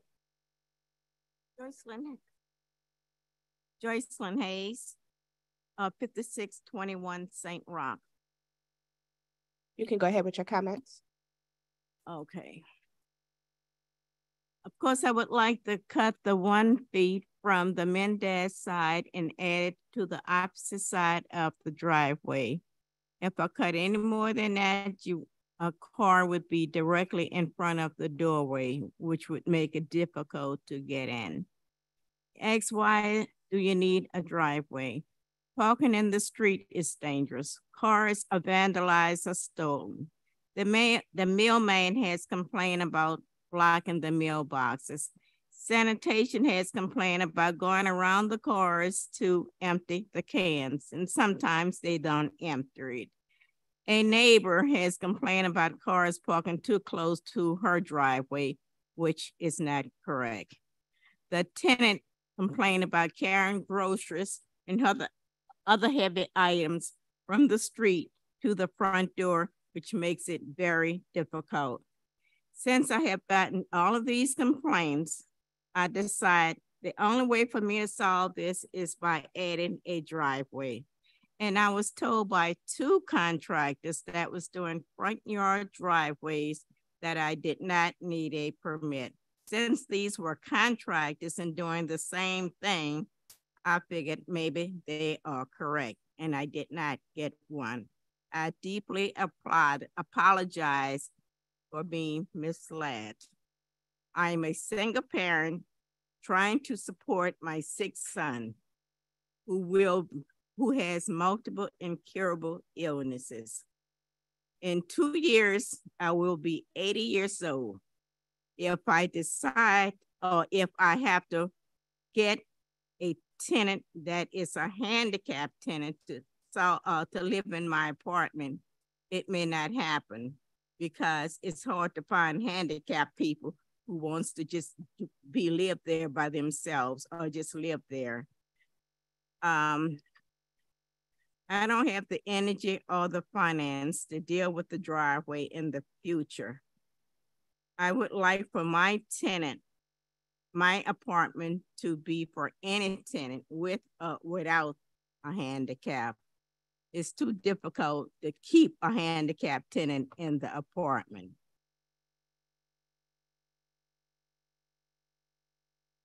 Is that the end of your comments, Ms. Hayes? I'm sorry? Is that the end of your comments? Yes, it is. Okay, thank you. Is there anyone else here in support of the applicant for BZA docket 016-23? Anyone here in opposition? You can come up, please.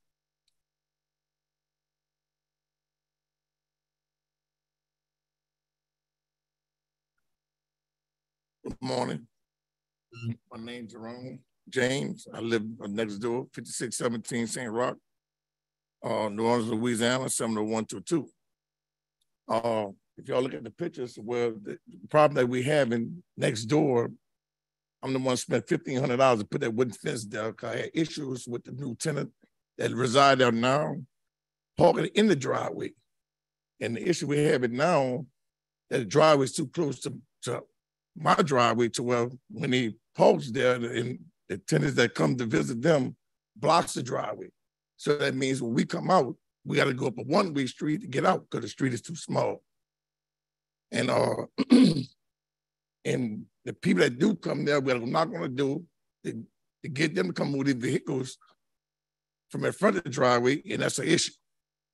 So the people that we're dealing with, that she have rent there, nobody there is ADA at all. And we've been on that house. We had that house built in 2011, and we've been living there. The other house before that was in 2003. All the homeowners who had that house, we never had issues with the people until now. And I'm afraid that something bad gonna happen between my house, that house, the tenant that lived there, because it's a big people that come and visit that house. I'm not gonna move because what they want to do. So I'm asking the board to grant us the issue with that, because the driveway is made ship anyway. That was a grassy area right there. And Ms. Joyce, she just, coming up with all these other excuses to keep the driveway there, and it's not right, because we need 3 feet to turn out that driveway. It's a one-way street. And the way things going, we're gonna have an accident going up a one-way street trying to get out the driveway. Now, far as with the garbage and all other kind of stuff, garbage do go on the street. We do put all the tenants put the garbage, residents put the garbage on the street. So nobody have issues with the garbage being not empty. So that's not true. As far as the mailbox, my mailbox in the front of the house too, we don't have no issue with getting mail in the box. So I don't know what issues that they have there, where they have not getting mail in there. Thank you. Is there anyone else here in opposition to the applicant for BZA docket 016-23? The applicant has an opportunity to rebut.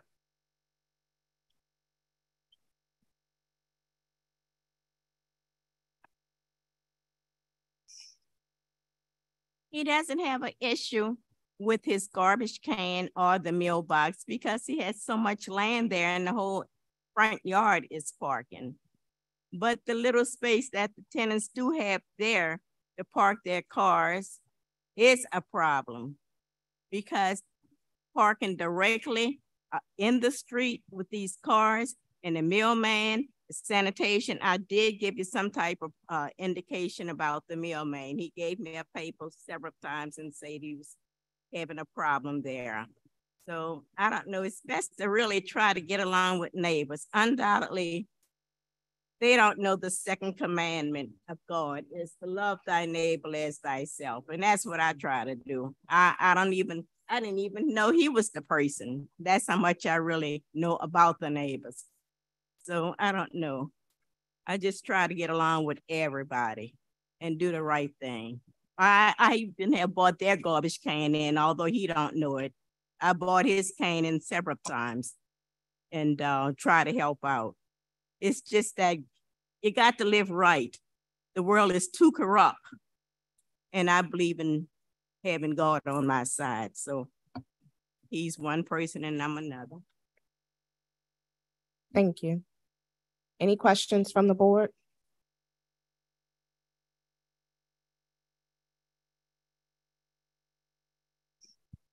Just a quick question to staff. I just wanted to make sure with the parking, is it both of the parking spaces that are listed or is it?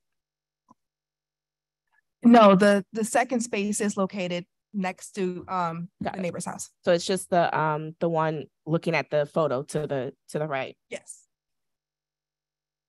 Just a quick comment, Chairwoman. Just remember seeing this item come before us once before. And also just within the staff report, it's called out that this has already been through special reasonable accommodations. And I think even at that time, when we heard it last time, the recommendation was made then about how to modify where this parking pad is provided. And what I understand is that just from what I'm seeing, this is just being asked again to not put the parking pad into compliance. And I think even back then we noted with the reasonable accommodation requests, in any configuration, if this was to get approved, this would have to then still be removed at a later date if the reasonable accommodation is still not required for the second unit. So I think it's, again, this is, I understand what she's presenting from her comments, but this is one of these items where it's here, it's something that is after the fact, but more importantly, there's another way to put this into compliance and still meet the at least meet what the requirements were spelled out from the reasonable accommodation, and also just to maintain some level of decorum of what's required for a parking pad. Yeah, I was gonna weigh in the comments in the staff report. It indicated that the applicant didn't wish to proceed with a reasonable accommodation request, which is why this came before us. Right. But in terms of the 9 criteria, I mean, going back to that, and I just don't, even with the comments from today, as well as the staff report, I don't see where there's satisfaction of there being a hardship. I'm not clear on, in looking at the photos, where there's not sufficient parking on the street to be able to account for whatever the concerns are around the mail delivery as well as the trash pickup. There's sufficient area that should be able to be met without, I mean, I can't see what's on the other side, but even directly in front of the building, if you take away that additional parking space. So I don't see where there's establishment that there's a demonstrable hardship. I mean, I don't know if any other commissioners have any other thoughts or questions on that. Just from my position, I'll concur with your comments. It's just not seeing it.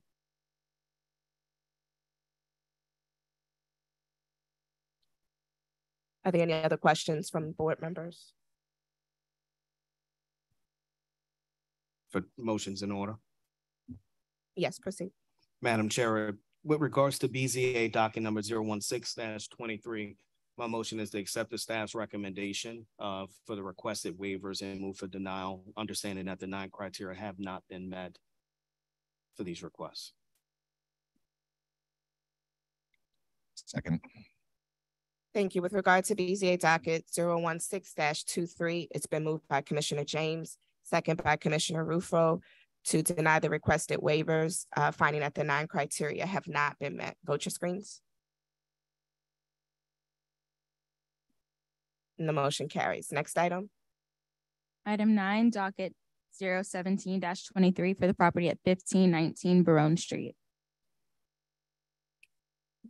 The next item is docket 01723 for a property located at 1519 Barone Street in the HUMU zoning district. This is a request for a variance of rear yard setback. The CZO requires that signage be posted on site at least 15 consecutive days prior to the public hearing. The staff recommends 30-day deferral due to failure to post signage for the required time period.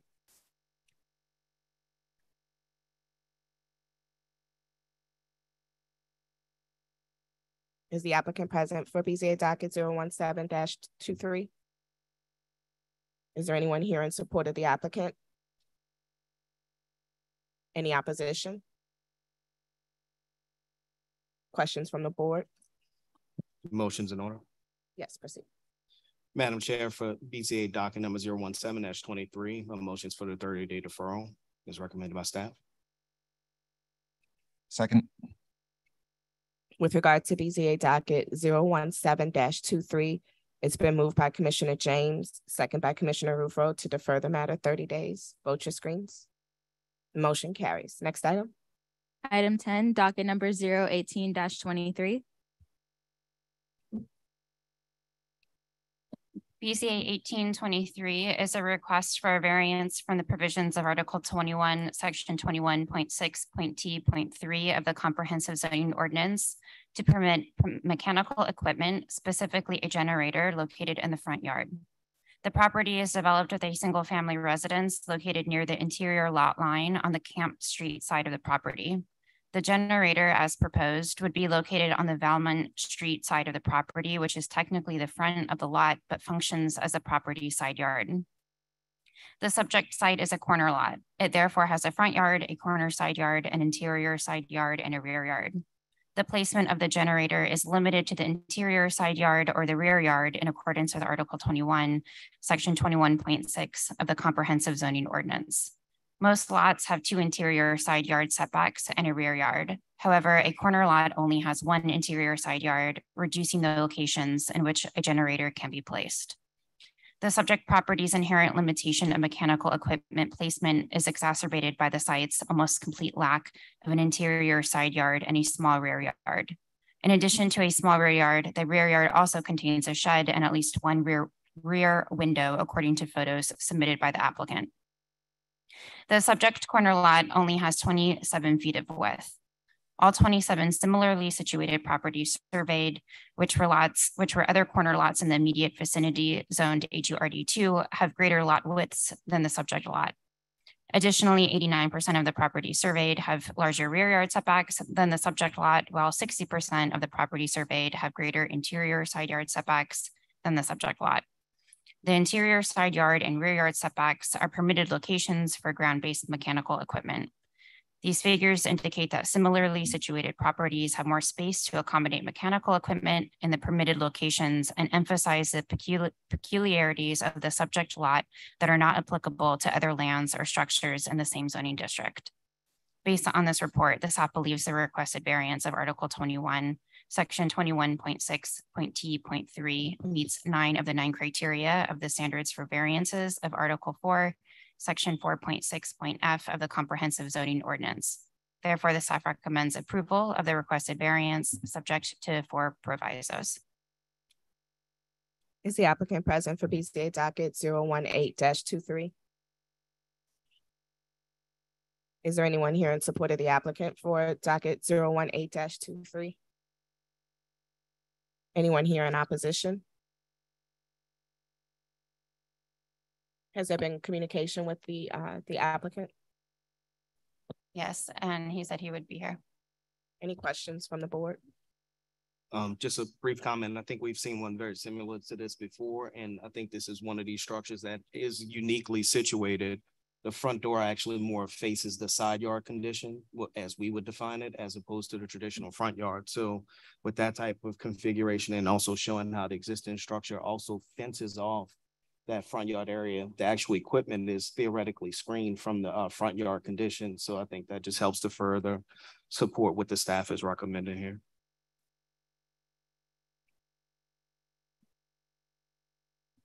Would it be appropriate to proceed with the item, or should we defer to allow the applicant to be here just to ensure that they're okay with the provisos? He did get the report in advance, so I think it would be appropriate to proceed. If a motion's in order. Yes, proceed.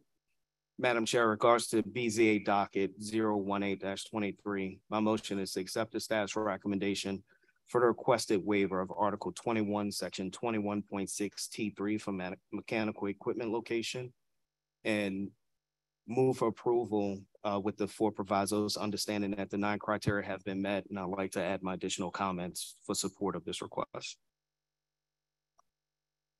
Second. Thank you. With regard to BZA docket 018-23, it's been moved by Commissioner James, second by Commissioner Rufo, to grant the requested waiver, finding that the 9 criteria have been met and subject to 4 provisos. Vote your screens. The motion carries. Next item. Item 11, docket 019-23. The next item is for a property located at 919 Broadway Street, proposed lot A1. This request is for a variance from the provisions of Article 21, Section 21.6.A.9, accessory structure prior to principal building of the comprehensive zoning ordinance to permit the retention of an accessory structure on a lot prior to construction of the principal building to which it is accessory. In accordance with Article 21, Section 21.6.A.9, no accessory structure is permitted prior to establishing a principal building. The applicant is seeking a variance to retain a garage located at the rear of the subject site with a pending subdivision as the motivator of this request. Finding that the approval standards are met, staff recommends approval of the requested variance subject to 1 proviso. Is the applicant present for BZA docket 019-23?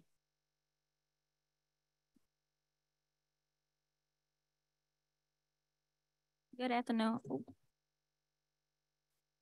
Good afternoon. Francia Galvez on behalf of Zach Smith Consulting and Design, 530 South Norman C. Francis, New Orleans, Louisiana.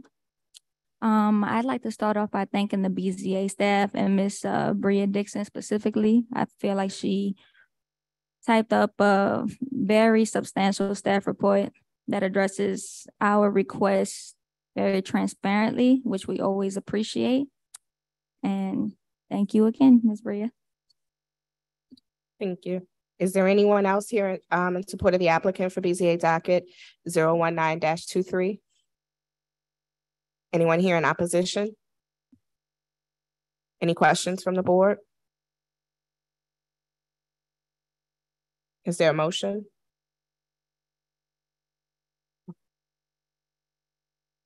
Oh, I'm sorry, I didn't see you. I submitted a card. I didn't see, sorry. Okay. Give your name and address for the record. Susan Johnson, 2822 LePage Street. I am not paid to be here. So my question has to do with, there's point number 5, criterion number 5, will the variance, if granted, alter the essential character of the locality? I was looking at this clause, creating additional multifamily housing will facilitate much needed housing units in the city.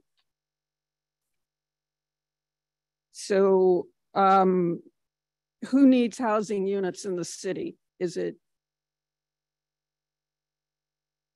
Are we talking about affordable housing here? Or isn't that what's needed? Or are we talking about housing units for Tulane students? Because we need affordable housing. We don't need more units for wealthy college students, which would benefit only the owner, whoever that is. Rabbi Rifkin's name is on the survey, revised survey, so I guess his name was on the first one too. I didn't check. But we, in the neighborhood, I still consider myself of the neighborhood, Town of Carrollton Watch. Welcome affordable housing here. Amenity rich, right next to the bus stop on Ferret Street, across the street. Near the park, near the Willow School. We're hemorrhaging affordable housing. 905 Cherokee is losing 4 units. That's the next item. We need more working families in our neighborhood. We don't need D to Ds. So that's what I think is a substantive objection to this criterion. Thank you. That's the end of your time. Thank you very much. Thank you. Anyone else here in opposition? If you could come up, please.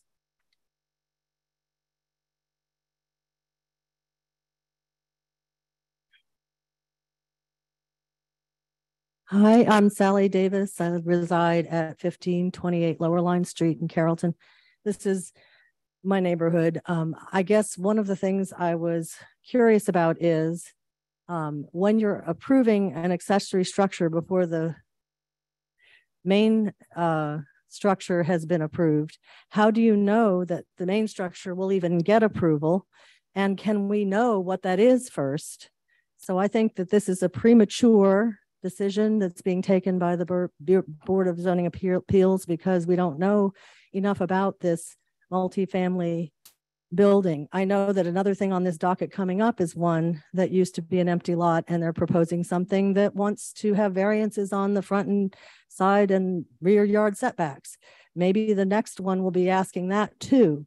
How many variances are we going to be asked for in this situation? So my proposal or my suggestion would be, why don't we defer this decision until we can see, the public can see, because I really care about my neighborhood, what is being proposed to be put on the empty lot that happens to have a structure in the rear of it. That's my comment. Thank you.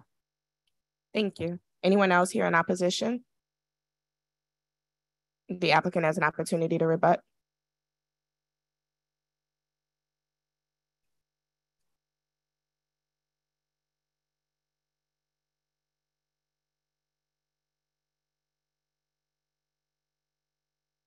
Zach Smith Consulting, 530 South Norman C. Francis.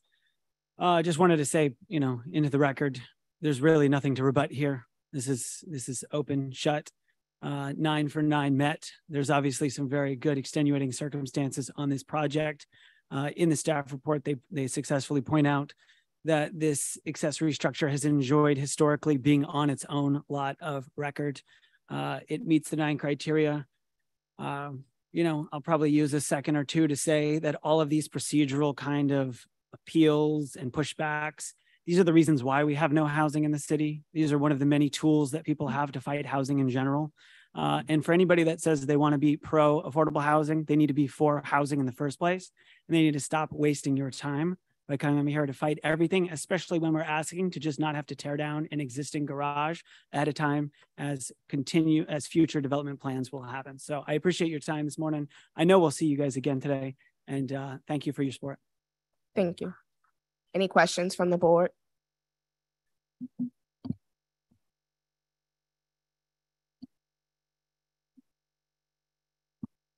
Any questions from the board? Is there a motion?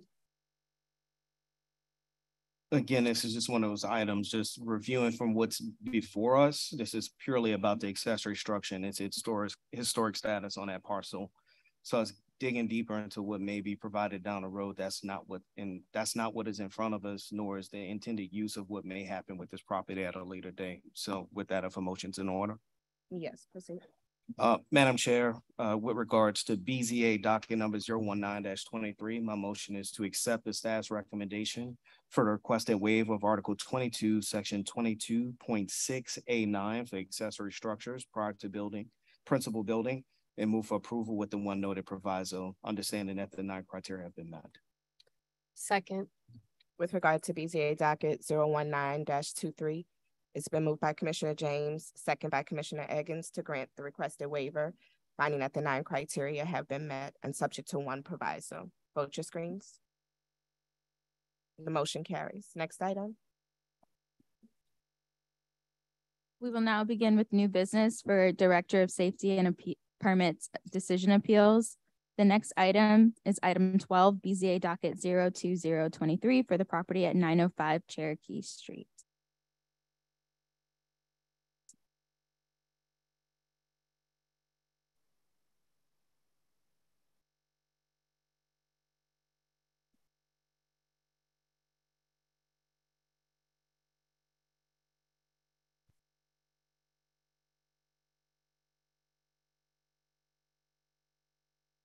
All right, good afternoon.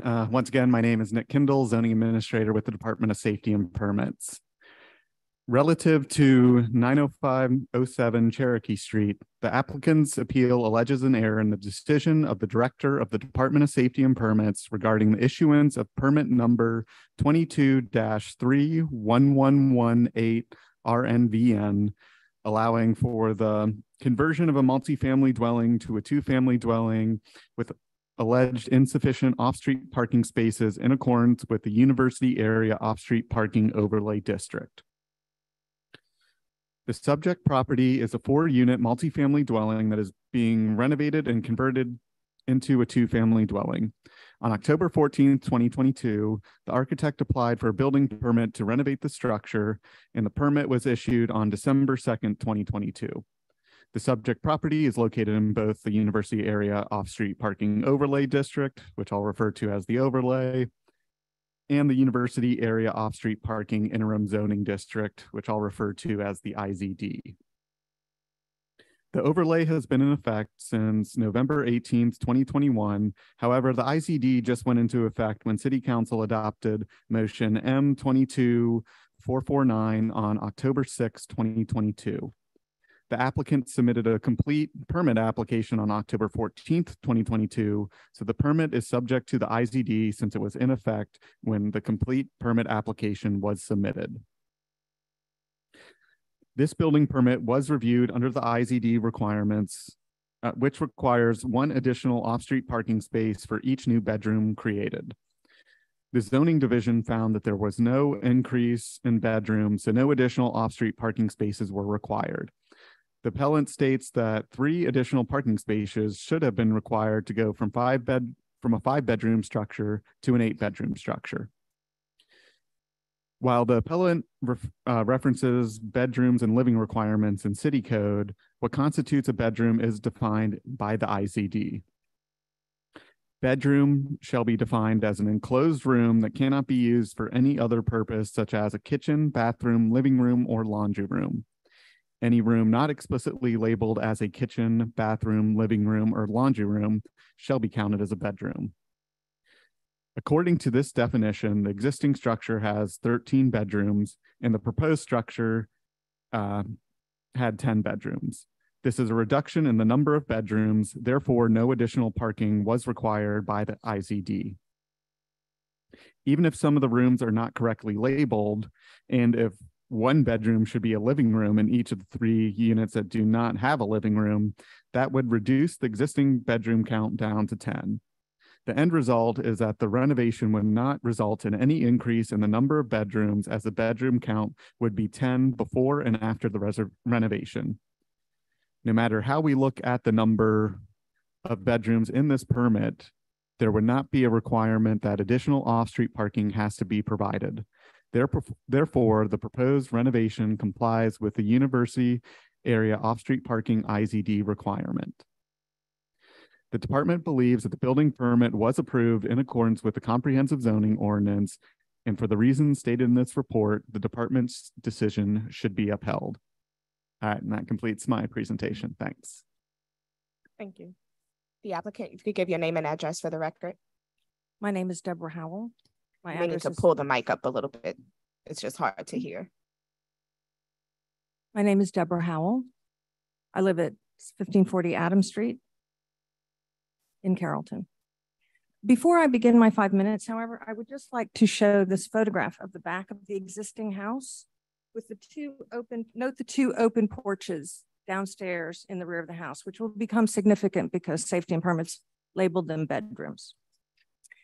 907 Cherokee. I have appealed the permit for 90507 Cherokee because under the new University Area Off-Street Parking Interim Zoning District, the IZD, the project's additional 3 bedrooms require the addition of 3 new parking spaces in order to be compliant with the IZD. There remains a great deal of disagreement about the number of existing bedrooms in this fourplex, the definition of bedroom as regards the house, and whether the existing dwelling units do or do not meet the CZO's definition of a dwelling unit for zoning purposes.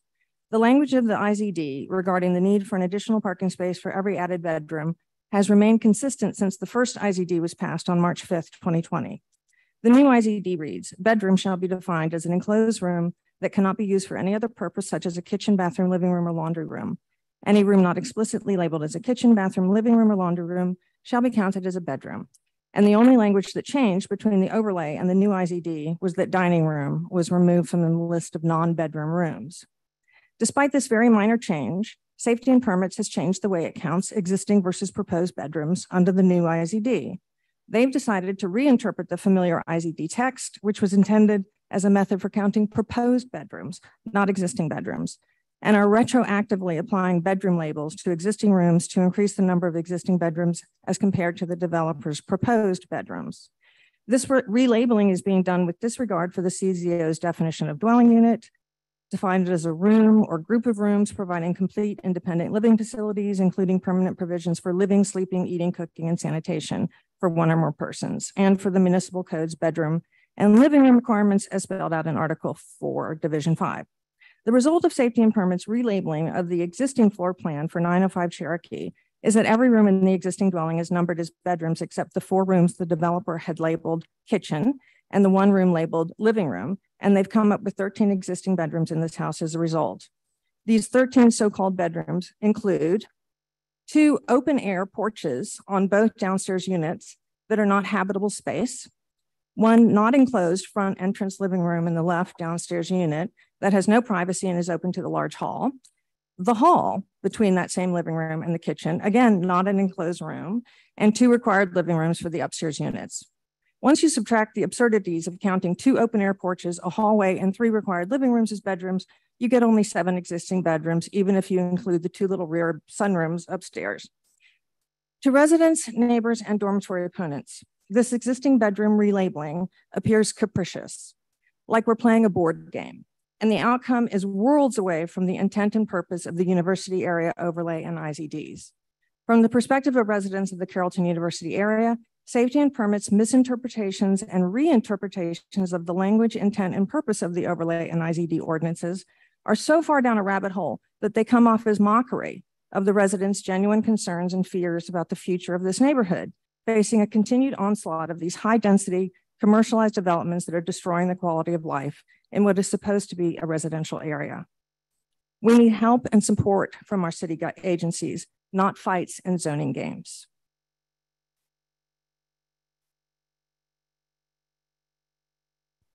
Is that the end of your comments, Ms. Howell? Yes. Is that the end of your comments?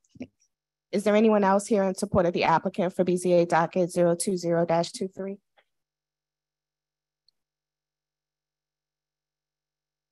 Good afternoon. My name is Keith Hardy. I live at 618 Audubon. I'm not compensated to be here. The finding that this building had 13 bedrooms is absurd. To reach that decision, they had to count open porches as bedrooms. Who in the city of New Orleans is still sleeping on open porches? They did a lot of other things too, but I can't get into those because of time constraints.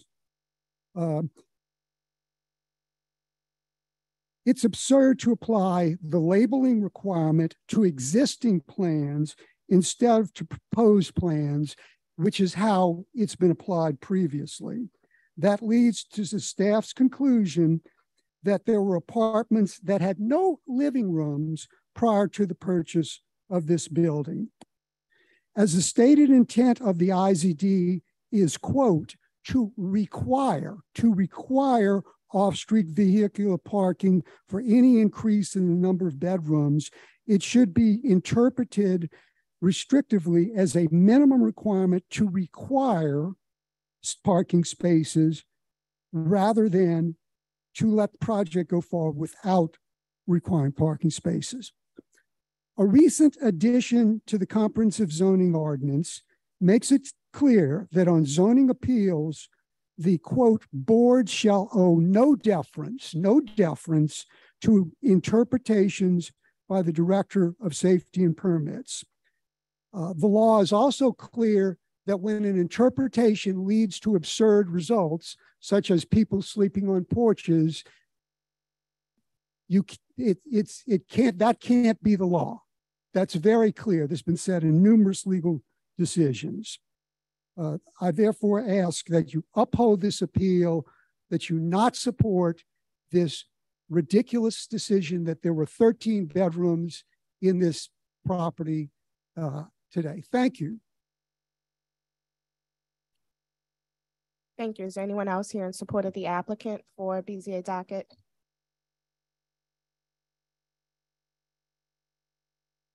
Hi, it's Sally Davis again, and I live at 1528 Lower Line, but my family has owned 901 Cherokee immediately next door to this project since 1968 and continue to own that house. The bedroom upstairs where I lived was directly opposite 905 and a half, where they're claiming an absurd number of bedrooms. And I know that space and I know the downstairs spaces. Let me just state, this is my personal knowledge. Down at the bottom, 905 and 907, the first room as you walk in the front door has always been a living room. I have seen it. I know the people. We would be friends with them. A single man lived on 905. Then after that, another single man, another woman lived there. And she said, although it was advertised as a 2-bedroom, she didn't know why anybody would call that small room a bedroom. And she lived in the 1-bedroom that was a bedroom. Upstairs, on the side closest to me, 905 and a half, there were 2 bedrooms because it had an outside staircase that didn't take up additional inside space. On the on the upper 907 and a half, that had a single bedroom because you had to have a staircase on the inside of the building. And that's why we were referring to a hallway that was being counted as bedroom. It's not a bedroom. It has no closet. It has no close off ability. If I had a daughter, I wouldn't want her in any kind of bedroom like that. Same with the front room. Also, I know from personal experience that this open porch business is absolutely true. I can look through my backyard and see that. There were never bedrooms there. Now, the building originally, they want to go back to what they call as 2-family dwelling. It's a misnomer to call what they're proposing a family dwelling because there is no family space. But back before, what it was your traditional 2-story living room, dining room, bed, kitchen with landing area below, staircase up to 3 bedrooms and a bath above. If you need examples of what that looks like, look no farther than immediately to the left of 905, 907 to the 909, 911 building, which is being kept in its traditional manner. We have a lot of students around there. My sister still lives at 901 Cherokee, and we would like to continue living in Carrollton. But the problem and the reason why we fought so hard for this IZD is that when you get over a certain tipping point of student rentals of this kind, what you have is a desert whenever you've got spring break, summer, and winter break. There aren't people there walking on the street with their dogs to help keep you safe. It changes the neighborhood in so many ways. This is not a 13-bedroom formerly, and now we're only doing 8. It was originally a 6, 3 and 3 on top. So if you don't even want to believe the 5 that is actually the accurate thing of what it's been since 1968, it was already a 4-plex then, owned by River Lake. But you want to go back to what it was originally, it was 3 up and 3 up. That means you're trying to go from 6 to 8. That means you're adding 2 more bedrooms. You need 2 more parking spots. Sorry, developers who wishes to own a very wealthy property and make a lot of money, but you're trying to do what exactly the IZD is invented to not do. I would urge you guys to please not vote yet. I am in complete support of this appeal. Thank you for your time.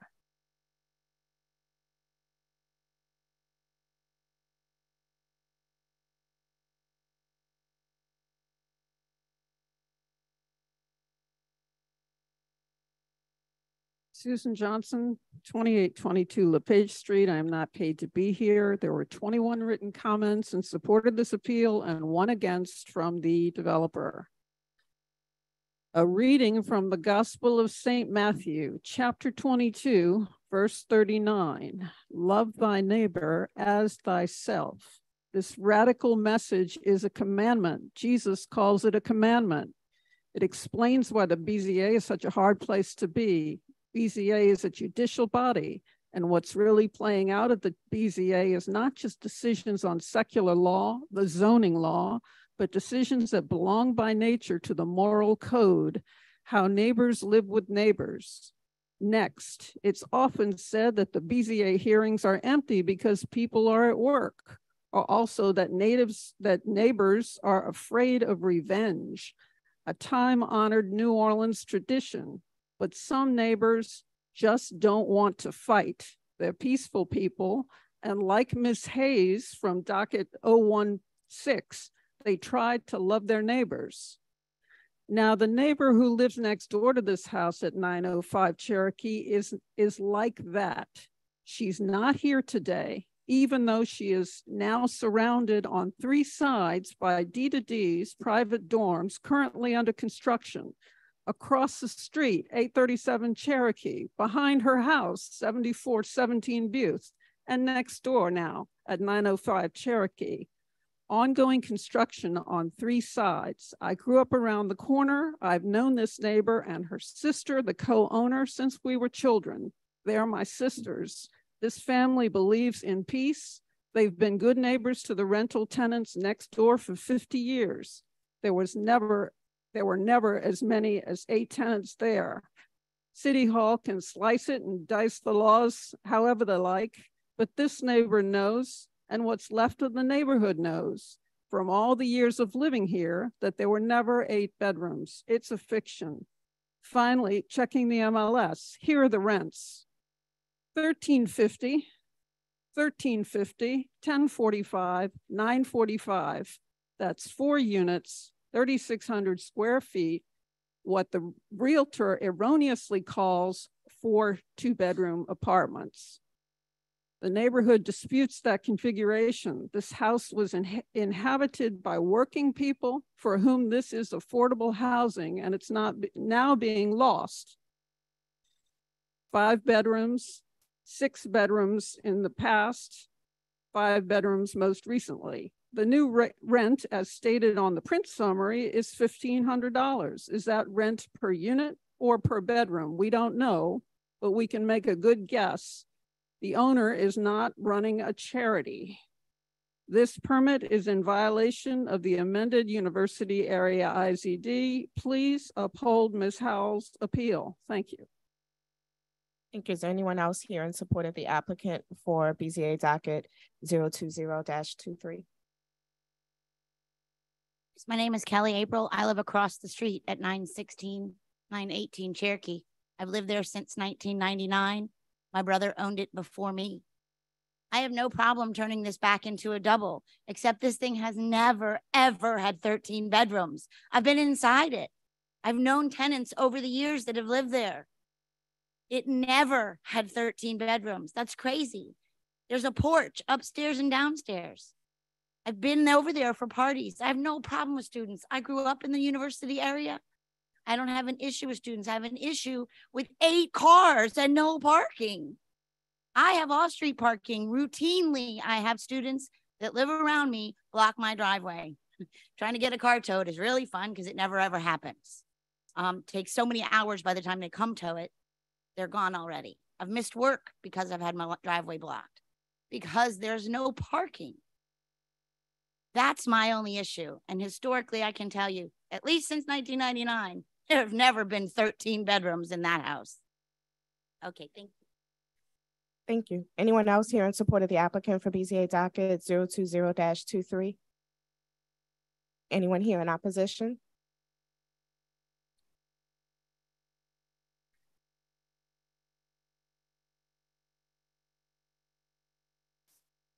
Hi, my name is Ramesh Reddy. I live at 6037 Perrier Street, New Orleans, Louisiana, 70118. I am the owner of the property along with my parents. We're KSR and Company. I moved here from New York in 2006.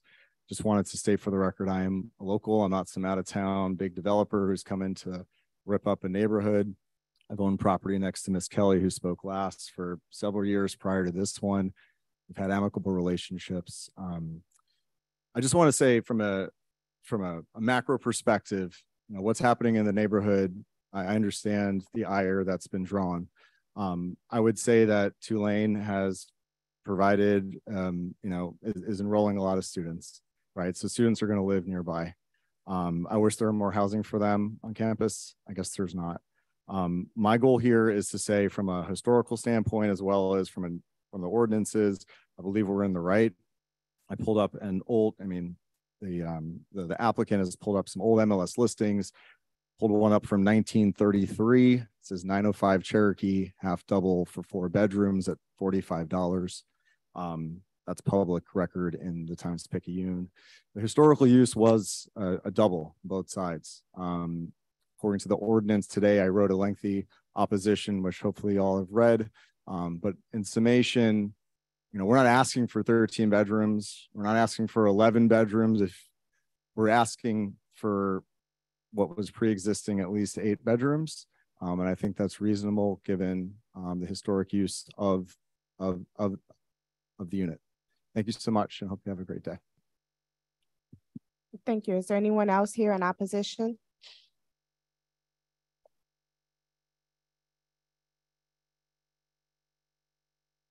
Good afternoon. Thank you for your time, and thank you to the staff for your diligence in preparing the rebuttal. My name is Graham Hill. I reside at 917 Hillary Street.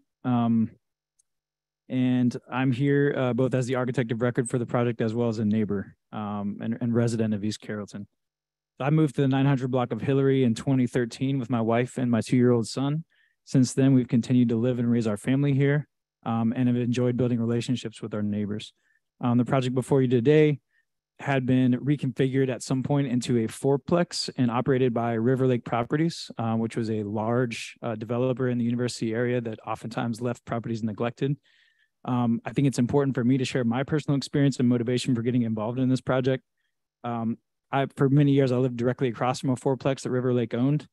They were a string of tenants that were transient, led to a lot of nefarious behavior, which culminated in a homicide that happened right outside my door when my kids were sleeping. So I have particularly motivated to take an opportunity to redevelop a property that was mismanaged by this corporation. When my friend Ramesh, who's I know for a long time personally, he's a good person, operates with integrity. Our kids went to preschool together right around the corner at University of Montessori.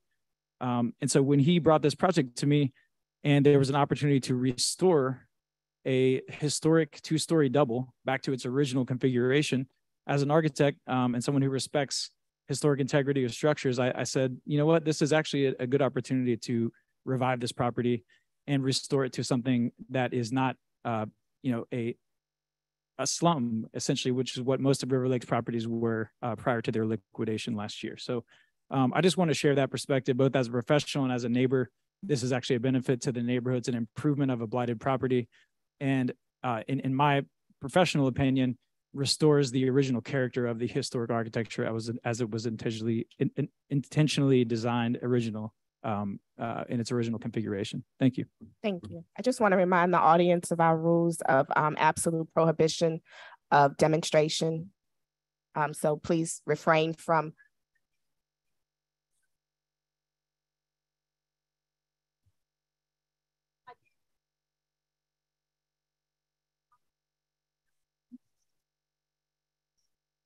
Is there anyone else here in opposition to the applicant for BZA docket 020-23? The applicant has an opportunity to rebut.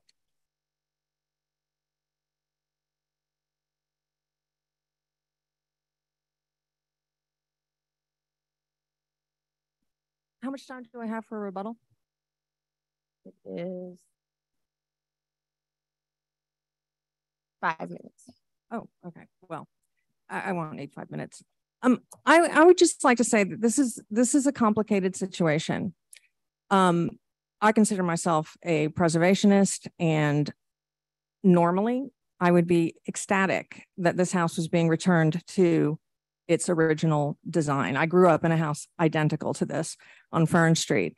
So, but the problem with this house, the problem with this situation is, unfortunately, the Department of Safety and Permits.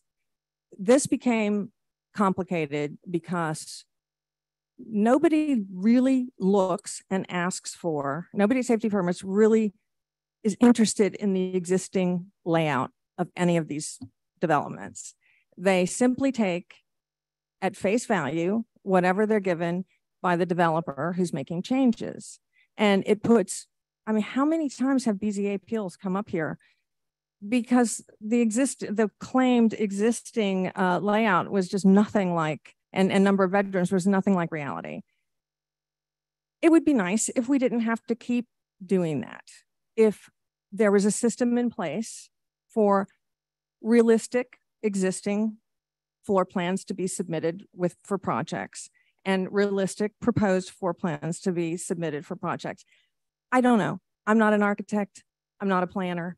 I just don't understand why it's so complicated just to have some truth injected into these development projects. If Mr. Reddy were converting this back to a double with 3 bedrooms, 2.5 baths, there would be no problem.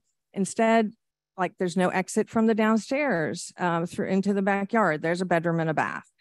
There's 3 bedrooms upstairs and 2 baths. 1 bedroom downstairs, ensuite bathroom, and a 2nd bath.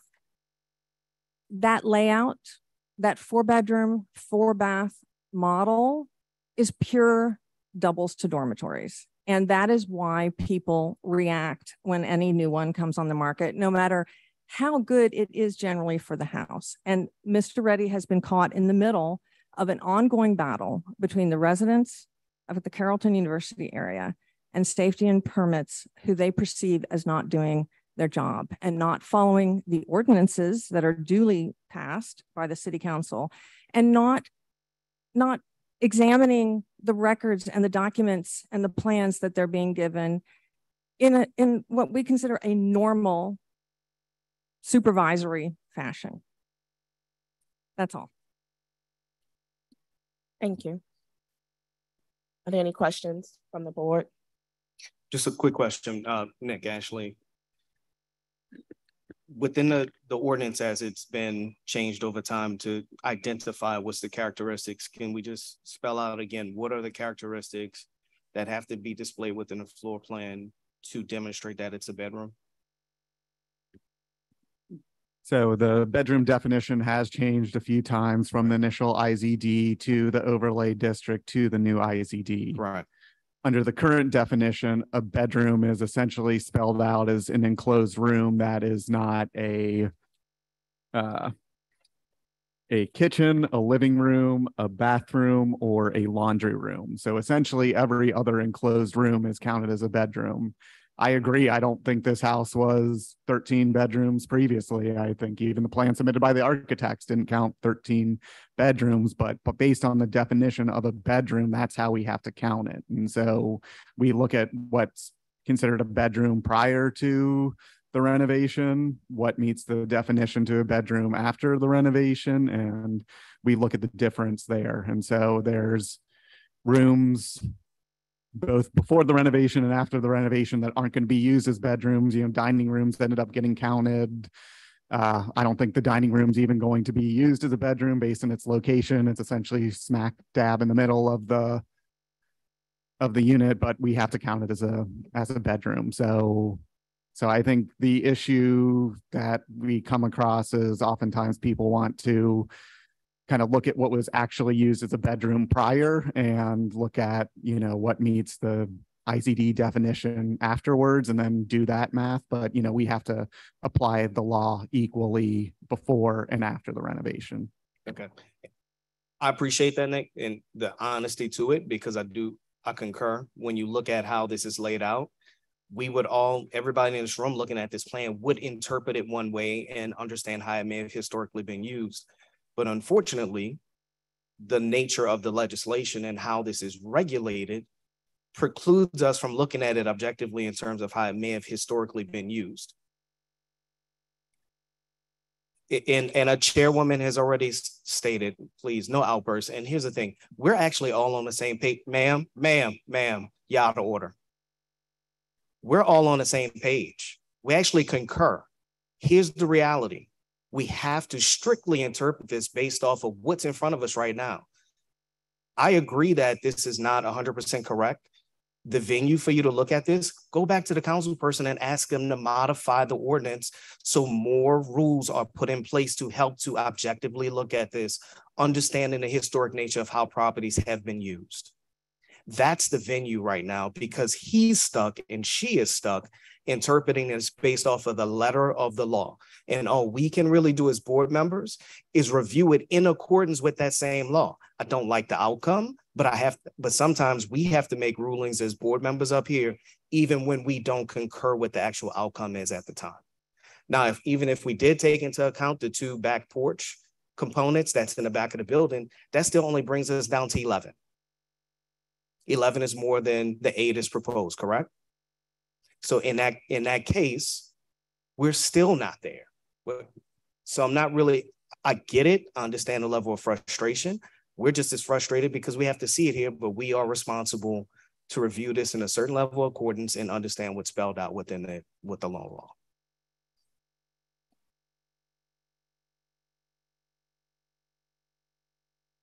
Any other questions from board members? I was gonna bring up the same point and just kind of add to it that when we've had these come up before, the reason that some of these definitions have been worked and reworked is because I believe last month when this came up, there were questions that some things that weren't classified as bedrooms should have been classified as bedrooms. So we're constantly going through this back and forth where one time you may want it to read one way, one time you may want it to read another way. But the purpose and the point at the end of the day is that what the use maybe is not how you're looking at the definition of a bedroom. You're looking at it squarely based on how it's read in the ordinance. And that's the most transparent and objective way to do it considering the circumstances. Are there any other questions from board members? Is there a motion? If a motion's in order. Yes, proceed. Madam Chair, with regards to BZA docket number 020-23, my motion is to uphold the decision of the Director of Safety and Permits. And that's it. Second. With regards to BZA docket 020-23, it's been moved by Commissioner James, second by Commissioner Rufo, to uphold the decision of the Director of the Department of Safety and Permits, finding that there's not an error in that decision. Vote your machines, your screens. Oh.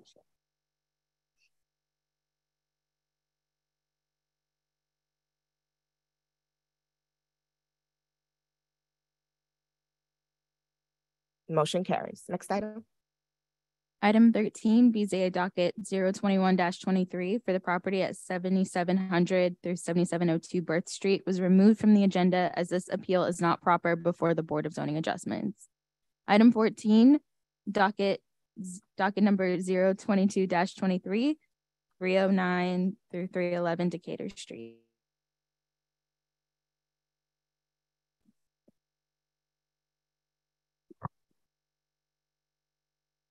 Good afternoon, Board. Ashley Becknell, Chief Zoning Official.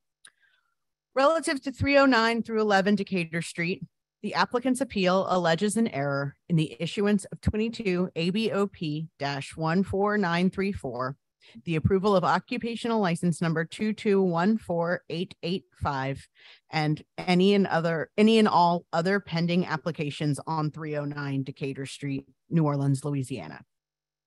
While the appellant's letter brings up a number of matters which are not properly before this board, such as his dissatisfaction with the responses provided to his public records requests, we believe that his complaint stems from a single zoning decision that informed the approval of the cited ABO and occupational licenses.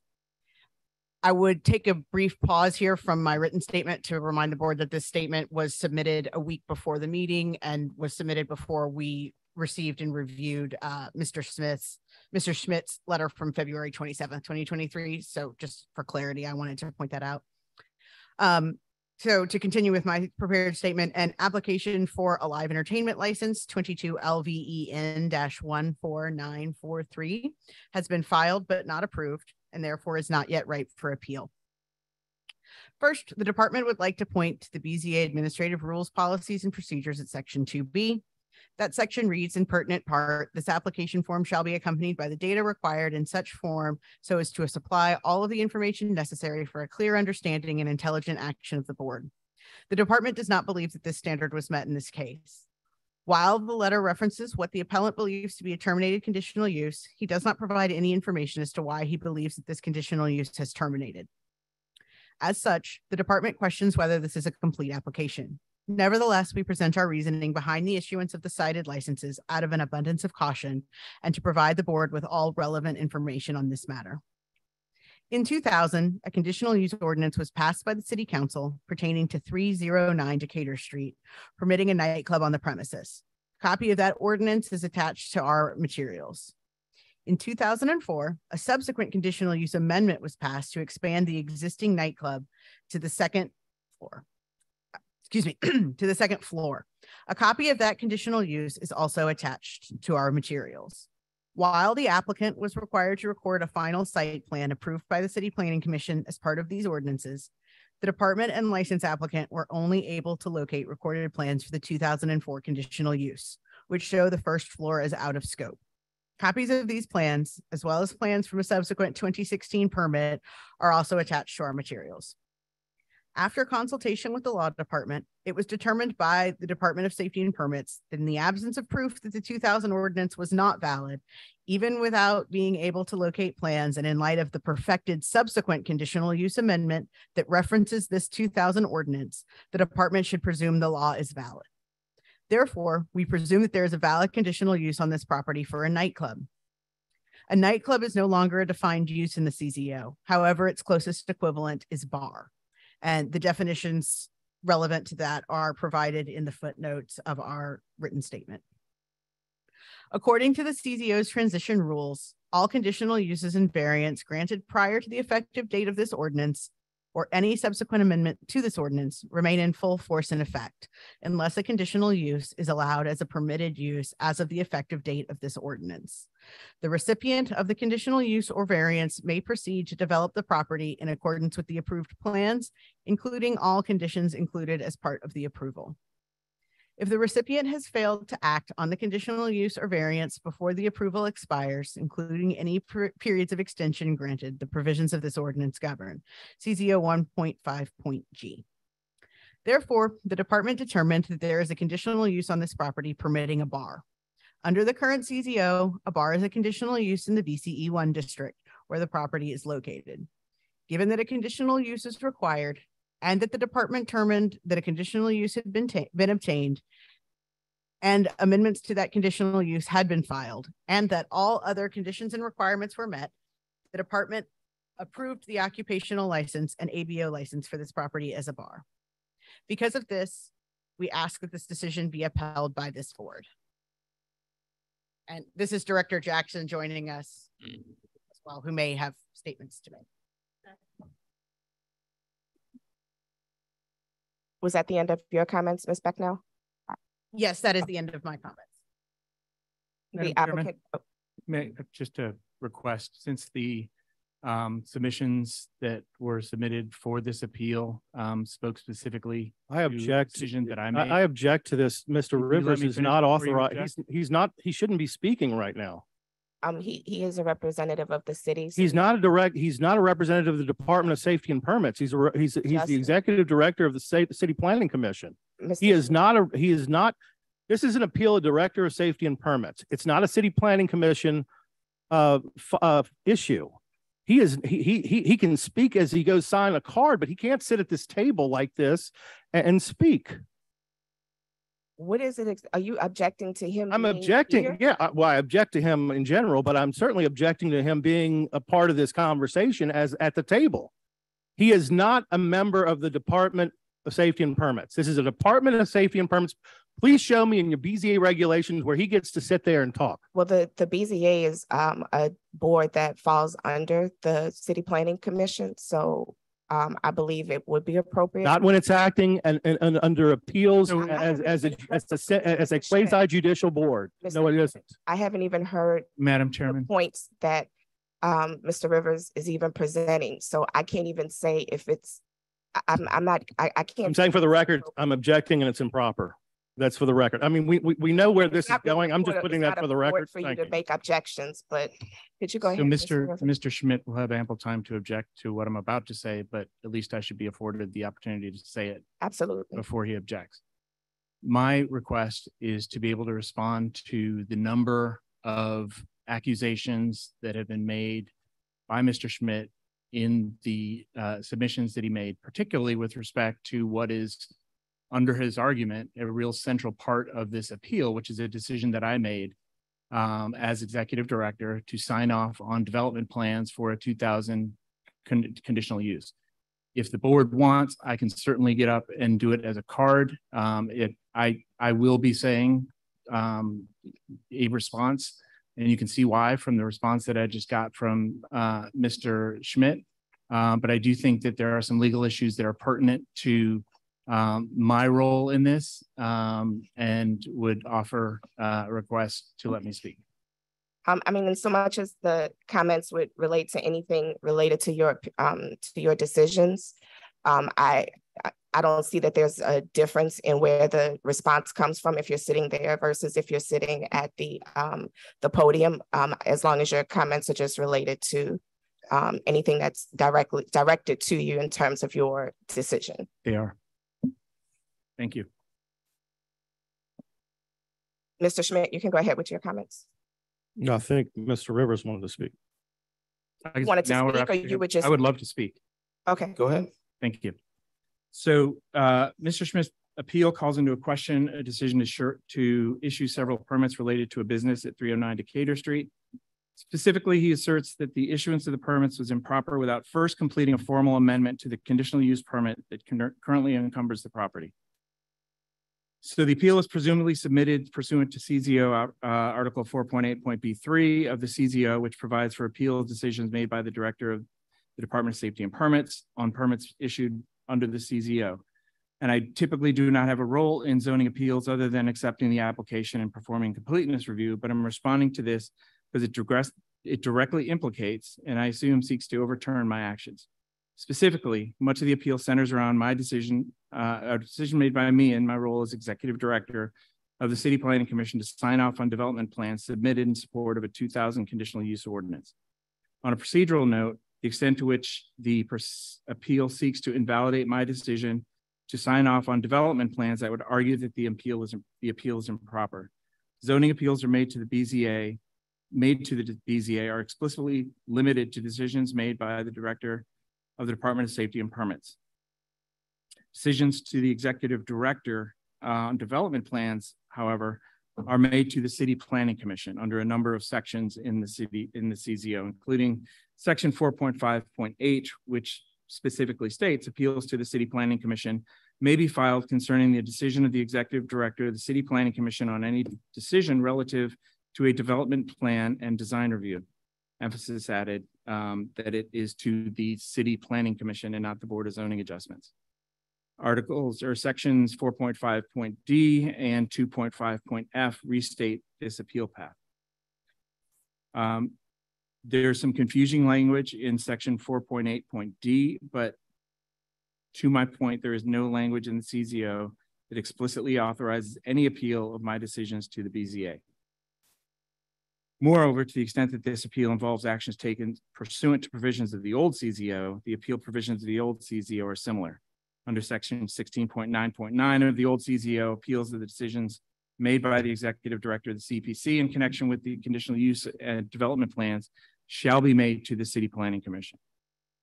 Now, as to the substance of the appeal, Mr. Schmidt argues that my sign-off of development plans related to 2000 conditional use was improper. And I'm going to quote his statement from the February 27th, 2023. Both the former zoning ordinance and the current zoning ordinance require that final plans approved in conjunction with a conditional use permit must be recorded, emphasized, in the Orleans Parish Conveyance Office within 3 years of the final passage of the conditional use ordinance. Failure to record plans within the prescribed time renders the conditional use permit null and void. In this case, and this is emphasized, Rivers signed off on 2000 plans to be recorded in 2023, some 22 years after the final ordinance was adopted by the City Council. There is obviously no excuse for this action, and Mr. Rivers knows it. And again, this is a quote from a letter submitted by Mr. Schmidt to you all, dated February 27th of this year. So, unfortunately, Mr. Schmidt undermines his argument by grossly misstating the substance of the law. Putting aside the fact that he's simultaneously arguing that the conditional use is null and void and that it also is still effective and should be amended, the reality is that the former CZO and the current CZO are significantly different on this particular issue. It is true that under the current CZO, failure to record approved final development plans within 3 years automatically nullifies a conditional use approval. However, under the former CZO, the CZO under which my decision to sign off on these documents was based, there is no such time limitation. Section 16.6.2 of the old CZO specifically provides the executive director or his agent shall verify that the plan incorporates all conditions set forth in the ordinance authorizing the conditional use and shall sign the plan to indicate the approval. The applicant shall have signed the site plan according to the conveyance office of Orleans Parish not later than 30 days following the date of an approval. No 3 years, no requirement to do it within 3 years. Section 16.9.11 of the former CZO did provide a process for the termination of a conditional use permit after 3 years, but it doesn't apply to this matter.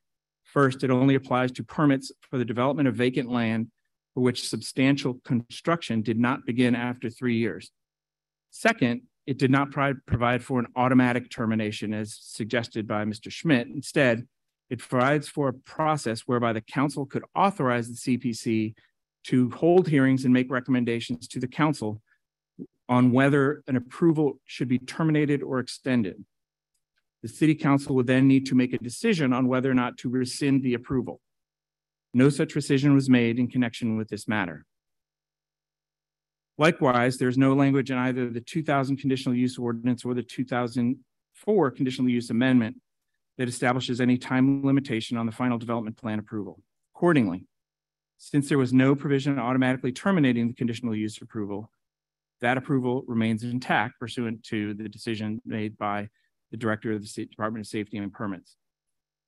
Similarly, since there was no time limitation on the final development plan approval, there was nothing improper about my signing off on development plans that complied with the conditional use approval, even though the sign off was 22 years after the original approval by the City Council. Finally, I would be remiss without commenting again before this board on the unnecessary and unprofessional personal attacks made by Mr. Schmidt, directed at me, at Ms. Jackson, and at my staff, at our respective staffs who have assisted in this matter. While he's certainly allowed and expected to zealously represent his clients, his continued insistence on elevating legitimate disagreements about legal nuances of complicated zoning matters to personal attacks on dedicated city employees goes beyond zealous representation. The unfounded and unsupported accusation of incompetence, conspiracy, and criminality are slanderous and have no place in a zoning appeal. And just to be clear, Mr. Schmidt is accusing me of criminal activity for failing to comply with a law that does not exist. Okay. Now, I can address Mr. Schmidt's attacks in an appropriate form if necessary, and I'm not suggesting that the board weigh his attacks in considering the merits of this appeal. As stated before, I believe that the lack of merit stands out on its own. However, I do have a responsibility as the executive director of the City Planning Commission to protect my staff from hostile work environment that such attacks create. And so I urge you to use your platform as a board to ensure that the proceedings before you are conducted in a professional manner and remain focused on the legal questions at issue. Available if you have any questions. Thank you.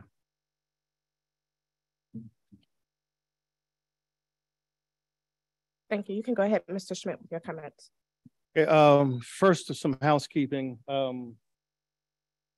want to make sure for the record that make sure you're talking into the mic. I can't hear. I want to make sure for the record that my full 229 pages were received and put into the record.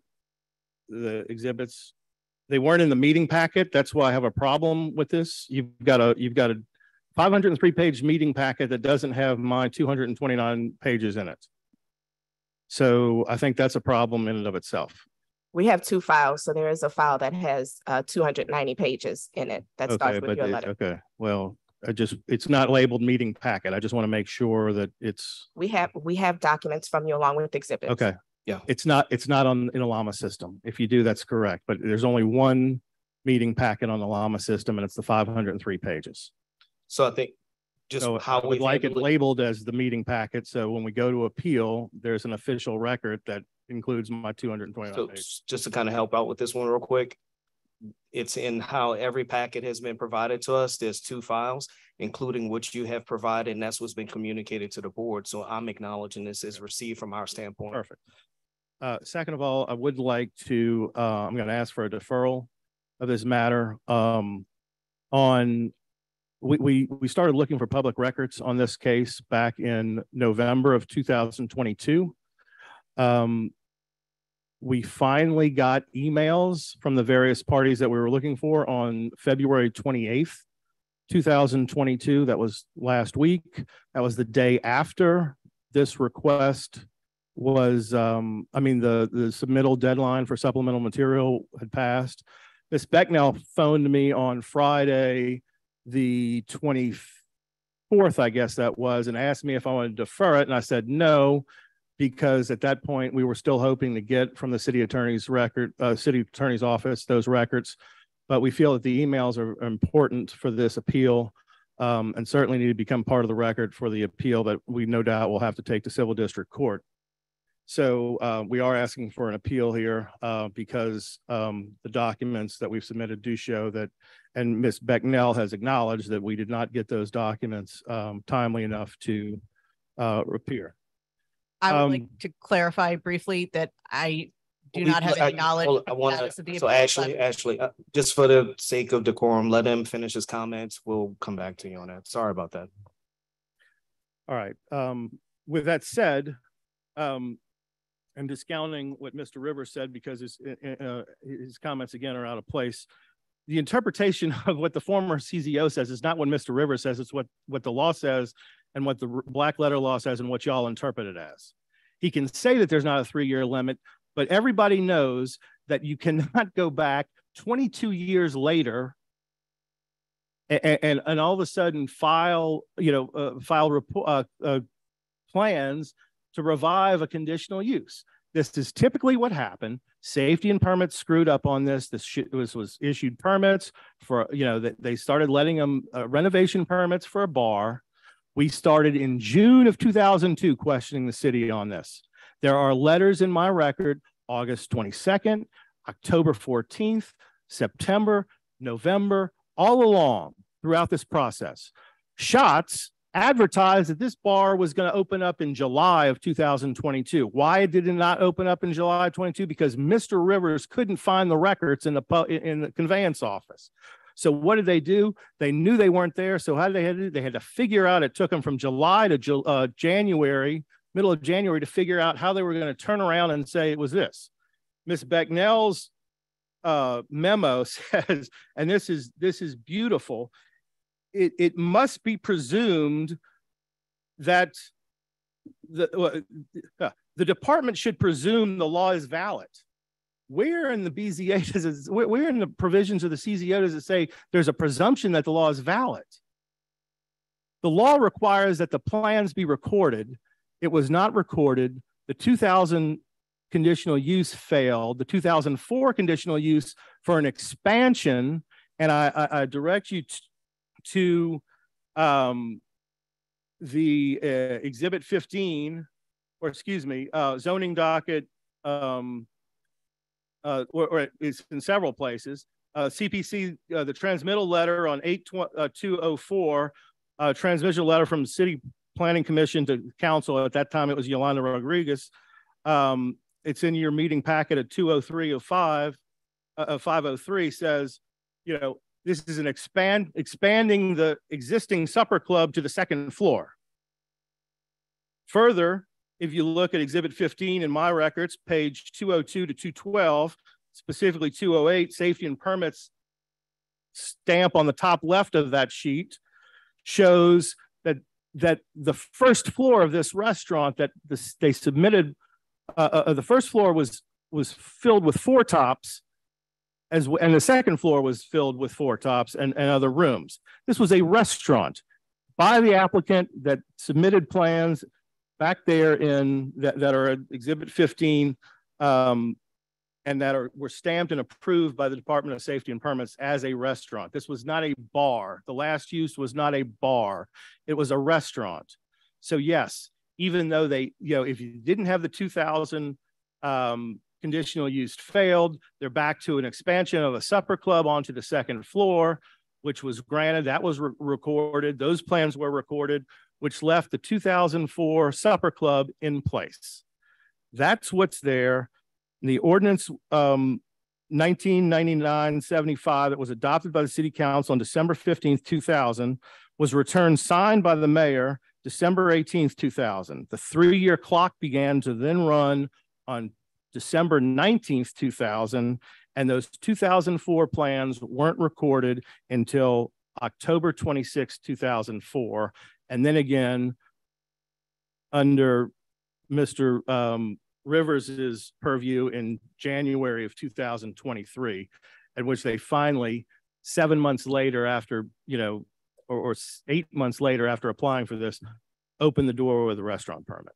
That's as simple as it gets. It's all in front of you. My letter states forth the exhibits, but the bottom line is, contrary to what Mr. Rivers just said improperly at this table. All right, Mr. Schmidt, that's the end of your time. Well, I've got time from, I think someone ceded time to me.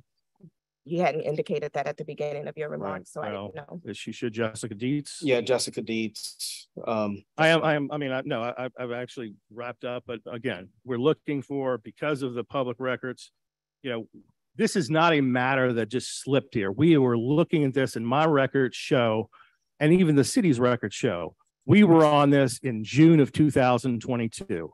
We knew what was going on. We saw it happening. We saw it developing.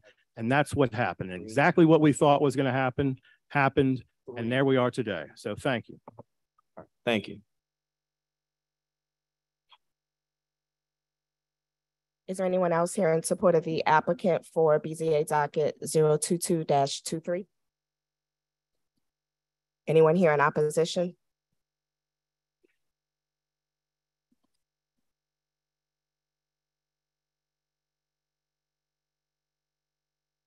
Good afternoon. My name is Allie Conley. I'm at 909 Porges. I'm here to speak in opposition of the appeal in favor of the issuance of the permit and the occupational license for the operation of the nightclub. First, it hasn't been stated, and I just want to emphasize what we're dealing with here is a responsible business owner who already operates 2 successful businesses in Orlando and Miami with no concerns or issues as it relates to occupational licenses or permits. I do want to note that this property, as was stated by Director Rivers, and this property is properly zoned, for a nightclub and a bar. I wanted to highlight the timeline, which has been spoken to, but as has been stated, in 2000, a conditional use was obtained to operate a nightclub. Since the 2014 CZO, we now call it a bar, but it was obtained as a nightclub. We do have a copy of that 2000 conditional use ordinance. As I said, in 2014, it changed to a bar, but in any event, the transitional rules allow for the operation of a nightclub. In 2000, 2001, the location was operated as a nightclub, Silky O'Sullivan's Irish Pub. For several years, they operated it as a nightclub under that CZO. In sometime around 2004, and what we're dealing with here is the first floor is the nightclub. The second floor was for office use and storage. In 2004, the conditional use ordinance was amended to allow for a supper club on the second floor. The first floor was still permitted to operate as a nightclub. In 2012 or 2014, a hookah club was opened on the second floor. We're not sure when Silky's closed on the first floor. In 2007, the Brennan's family leased the location to operate a fine dining restaurant. They opened briefly, but never closed again. And that brings us to 2002, when Schatz leased the property, applied for a nightclub permit. They complied with everything that the city required of them. That permit was issued, and we believe that it was properly issued. We do agree with the decision, and we're asking for this board to deny the appeal. Thank you. Thank you. Is there anyone else here in opposition to the applicant for BZA docket 022-23?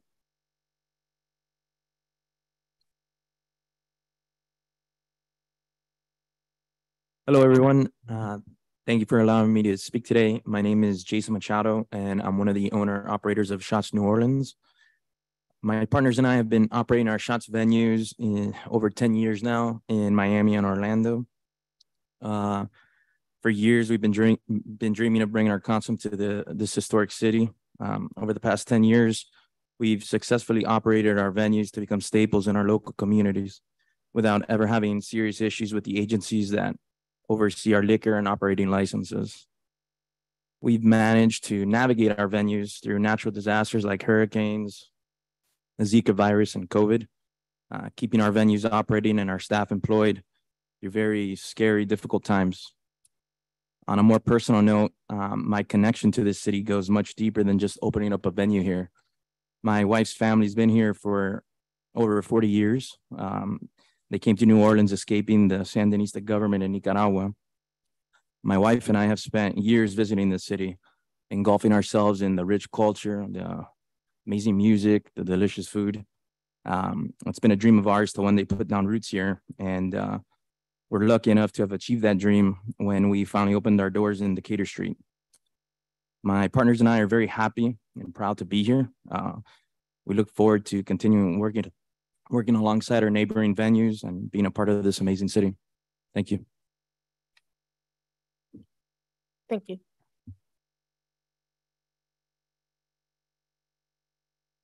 Good afternoon. My name is Ike Spears. I'm here to speak against. Can you pull the mic up a little bit, Mr. Spears? It's just a little hard to hear. Okay, can you hear me better? Mm-hmm.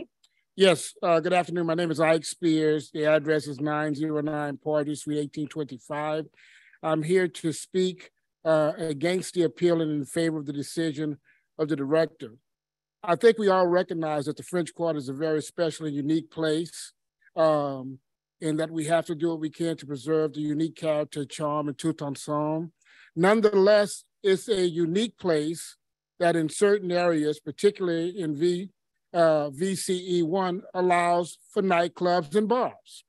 What we have here is an application by a responsible business owner who for many years has operated a responsible operation in both Miami and in Orlando, and who's seeking to bring that operation now to New Orleans and to the French Quarter.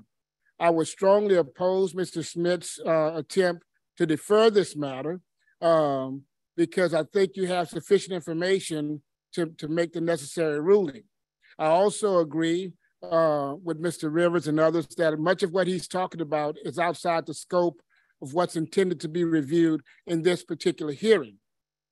Most importantly, and I've said this at least twice before to this particular BZA board, when you grant him the discretion of a deferral, I think you are encouraging the obnoxious, the rude, and unprofessional behavior. This guy talks about hardworking directors and staff members in a way that I would not expect anyone, especially someone who has a law license, to speak. He violates all sorts of rules of professional conduct and professionalism. So if you grant him a deferral, what you're saying is, Mr. Smith, what you're doing and what you're saying and the way you're doing it is okay with us. And I think we have to at some point let him know that what he does is not okay. Professionals can disagree without being nasty, without being insulting, and without personal attacks. That's my strong opinion on that. And although he's attacked me, I'm not at issue today. I think that upholding the decision of the director is important. I've said before, we have to change the narrative about New Orleans being a difficult place to do business. We have a responsible business owner who's seeking to open an establishment, hire people, and pay taxes. We need to understand that. We need more of that. We need less of people walking away in frustration saying it's just too difficult. On a side note, I think Mr. Rivers is right. There is no timeline for the submission of the plans, and there is no proof that the plans were never submitted. I can't tell you how many times I've represented people who say I've mailed in checks. Nobody finds the checks until months or years later, and we've had original checks stapled to applications. Thank you. Thank you. Is there anyone else here in opposition to the applicant for BZA docket 022-23? The applicant has an opportunity to rebut.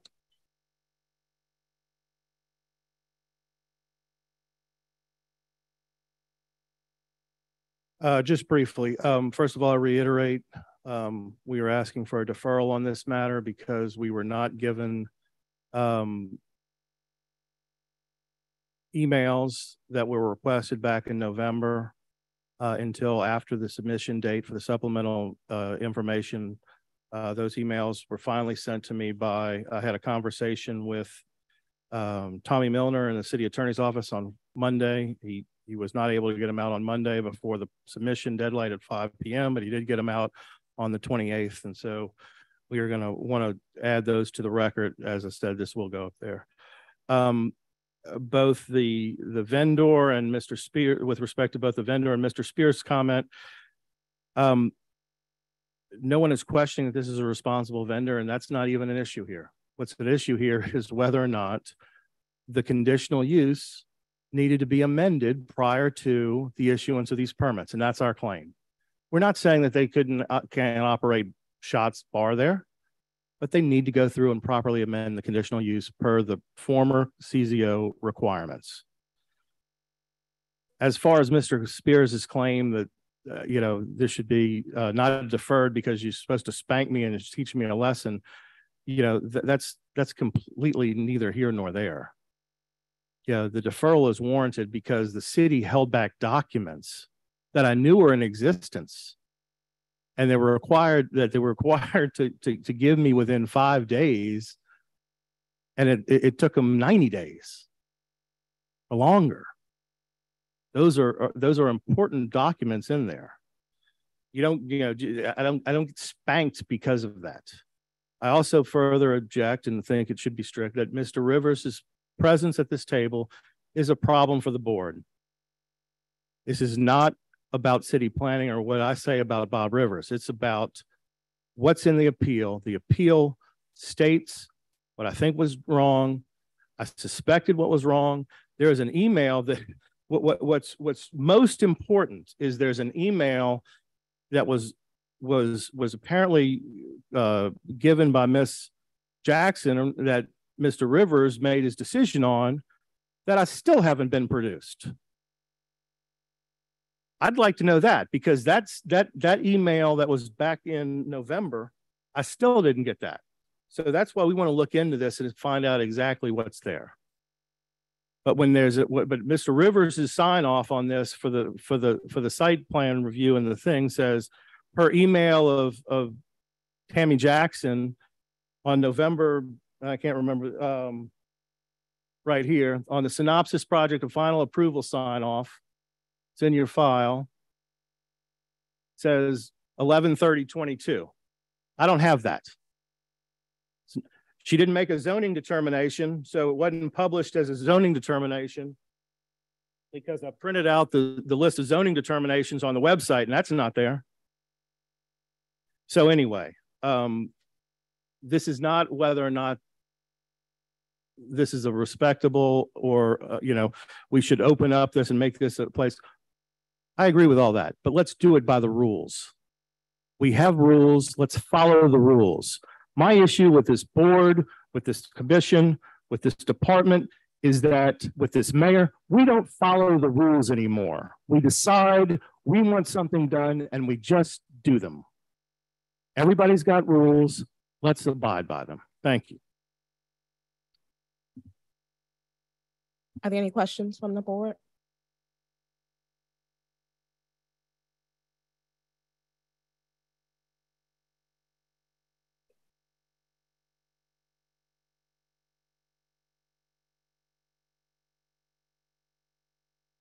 Question to Mr. Schmidt.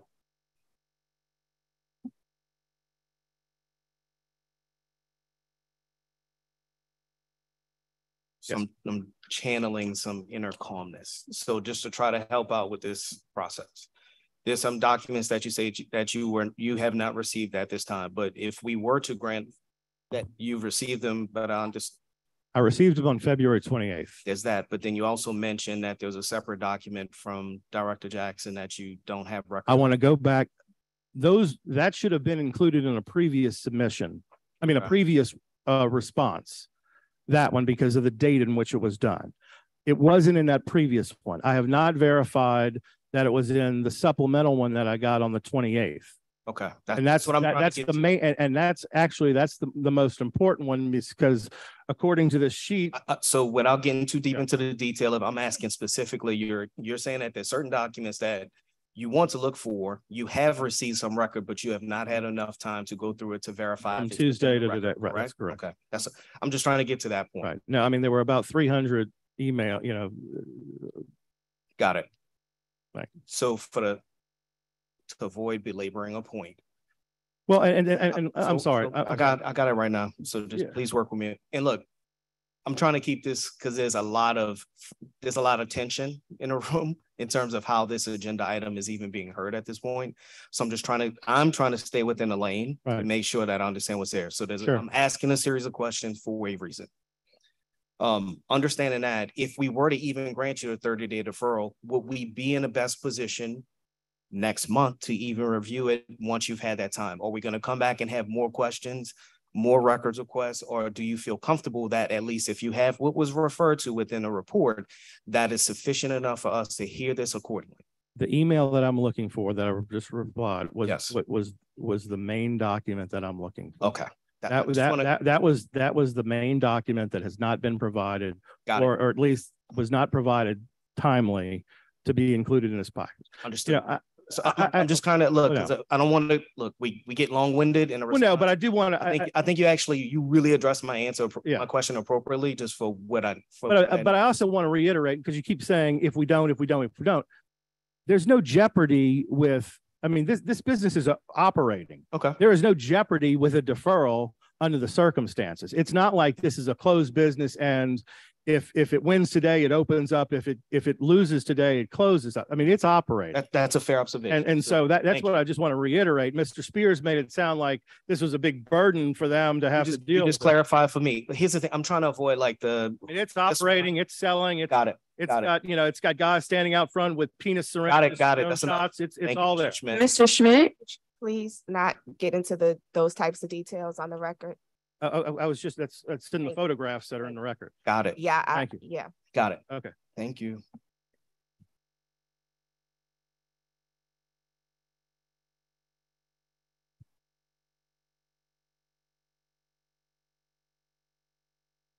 So there's a request. Yes, Madam Chair.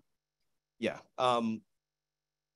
In fairness to process and in fairness to what has been requested, understanding the time in which it was brought back, I as an individual, can't speak for the board, personally don't object to a deferral at this time, understanding that is, you guys concur this business is currently in operation? Question of staff? Okay. I don't like blocking commerce through applications and appeals. And you've at least acknowledged that it's already operating, it's there. But if we defer it, it does not harm them in terms of how they operate or the process that's in front of us. So I don't have an objection to going for a 30-day deferral to give you the time to further structure your argument, further understand. That's just me. Sorry. And I'll further acknowledge that, and generally speaking, taking all of the comments into consideration, but generally we do have a courtesy of the initial deferral request to grant it. Again, just speaking as one person. Yeah. So unless anybody else have Are there any other I'm questions? ready. Yeah, I could make a deferral. If not, is there a motion?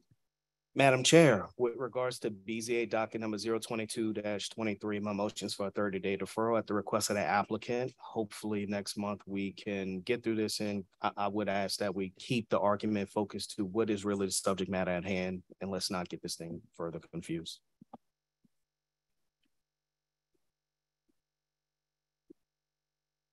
Second.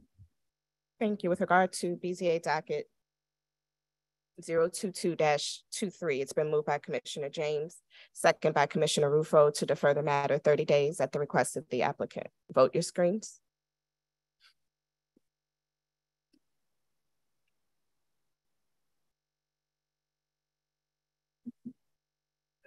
Motion carries. Next item.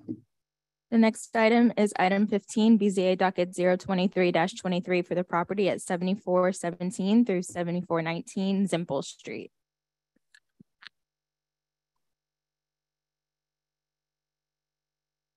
Relative to 741719 Zimple Street, The applicant's appeal alleges an error in the decision of the Director of the Department of Safety and Permits regarding the issuance of permit number 22-30174 NEWC, allowing for the construction of a two-family dwelling with alleged insufficient lot depth, insufficient interior side yard setback. Nick, hold tight 1 second.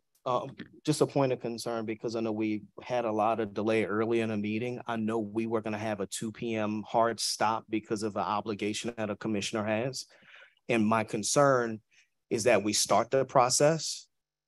So I'm just clearly, because you're up here and you guys have sat here through this, I know you were here for an earlier item. I just want to at least let you know that out of just respect for your time. If you want to.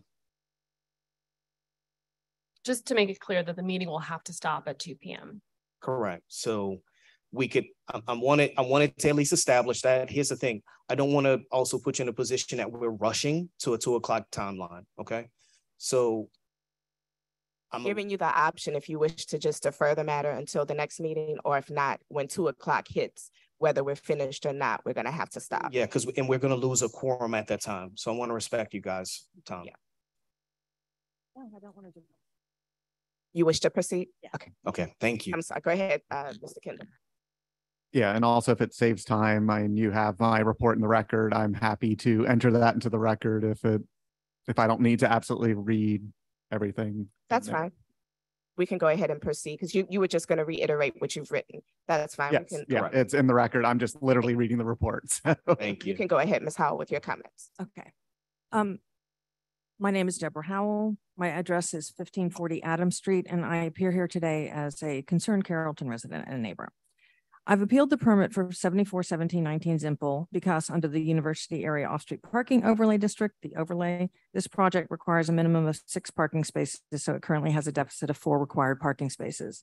This deficit occurred because safety and permits failed to acknowledge, 1, both the intent and purpose of the overlay, which is to limit increases in the number of bedrooms in the district, and 2, failed to apply one of the 2 equal requirements dealing with exemptions that were specified in the overlay section 1830B, paragraphs 3 and 4. Paragraph 3 specifies a maximum bedroom number requirement that must be met for the unit to qualify for a parking exemption, and reads, this off-street parking requirement shall not apply to new construction dwelling units with 4 or fewer bedrooms or renovations of existing dwelling units where the total number of bedrooms is 4 or fewer as determined by the Department of Safety and Permits. In other words, only units with 4 and fewer bedrooms qualify for relief from the overlay's parking requirements. Paragraph 4 specifies a maximum bathroom number requirement that must be met for the unit to qualify for a parking exemption, and reads, this off-street parking requirement shall not apply to any new construction dwelling units where the total number of full bathrooms is less than 3 per dwelling unit, or renovations of existing dwelling units where the total number of full bathrooms is less than 3 as determined by the Department of Safety and Permits. In other words, only units with 2.5 and fewer bathrooms qualify for relief from the overlay's parking requirements. In this project, Safety and Permits failed to apply both requirements necessary for an exemption by applying the bedroom exemption requirement included in section 1030B, paragraph 3 of the overlay only, but not the parallel bathroom requirement in paragraph 4. The staff report reads, under the University Area Off-Street Parking Overlay District, 1 parking space is required for each new bedroom. However, there are a number of exceptions to this parking requirement, such as the off-street parking requirement shall not apply to new construction of dwelling units with 4 or fewer bedrooms. For this project, there are 2 dwelling units, each of which has 4 bedrooms. Therefore, this project is exempt from the requirement to provide additional parking. As such, Safety and Permits incorrectly failed to apply the overlay's very specific requirement regarding the maximum number of bathrooms, 2.5, to qualify for an exemption from the overlay's parking requirements, no matter the number of bedrooms. Nothing in the overlay allows the developers to pick and choose their exemption. Rather, both the bedroom number requirement and the bathroom number requirement must be met for exemptions from the overlay's parking requirements to apply.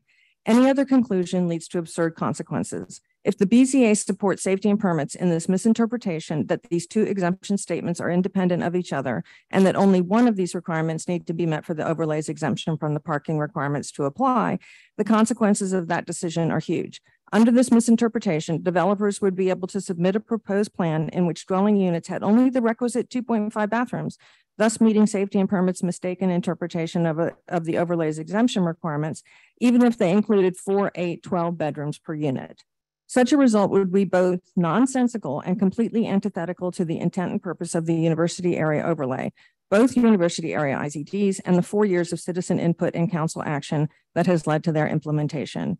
So I say again, 741719 Zimple is not compliant with the overlay's parking requirements. It would either need to lose 1.5 baths per unit or would need to gain 4 parking spaces in order to become compliant with the parking requirements in the overlay. And I'd also like to add, if I have more seconds, that both units have 4 bedrooms and 4 baths. But based on our discussion earlier for 905 Cherokee, where all we heard about was the necessity for strict adherence to the language of the overlay, which is identical to the language in the IZD as far as counting bedrooms. There is a family room labeled here. That is not an allowed room. So by the strict adherence standard of the legislation, these are 2 5-bedroom units, not with 4 bathrooms, not 2 4-bedroom units with 4 bathrooms. That's how strict adherence to the language that safety and permits claimed for 905 Cherokee must be read for this project as well.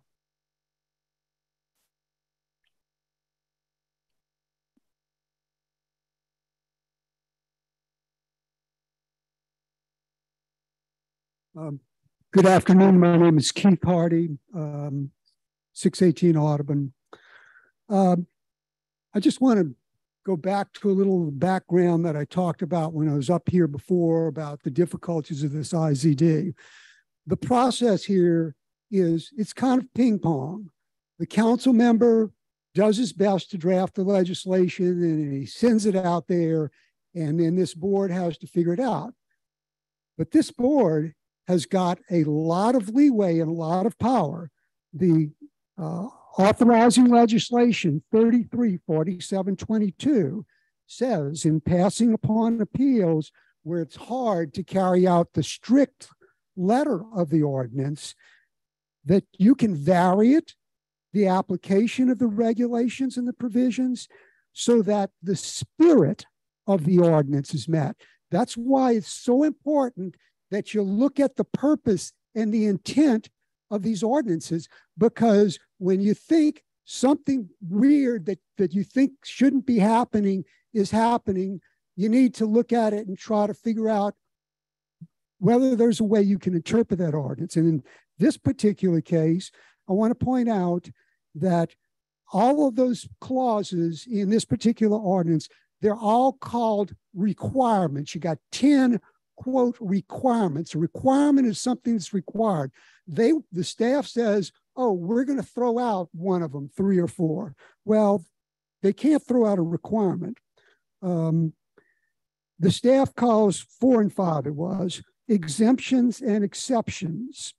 Those words don't appear in the ordinance. And I think if you do want to think about these as exemptions, think about it as a partial exemption or a threshold or minimum standards. It's like a homestead exemption. When you get a homestead exemption, that doesn't mean you can do anything you want. You don't have to pay any taxes. You're just limited. You're just got an exemption up to a threshold. Here, they've got an exemption up to a certain threshold. Here, they didn't meet that threshold on bathrooms. They exceeded it. So therefore, they have to provide all of the additional parking spaces that the ordinance requires. Think of it like a tax bracket. If you are $1 over that tax bracket, you're going to pay the same proportion of taxes that somebody that's at the top of that bracket is. These readings that I'm giving you, these suggestions, they are consistent with the purpose of the overlay, which is, quote, to require off-street vehicular parking for any increase in the number of bedrooms. We've got an increase in the number of bedrooms. You should be requiring off-street parking spaces for those. That's how it should be read. That's the spirit of the ordinance. So you need to look at this. If you treat these as requirements and they got to meet all of them, then they've got to provide the parking spaces. Thank you. Is there anyone else here in support of the applicant?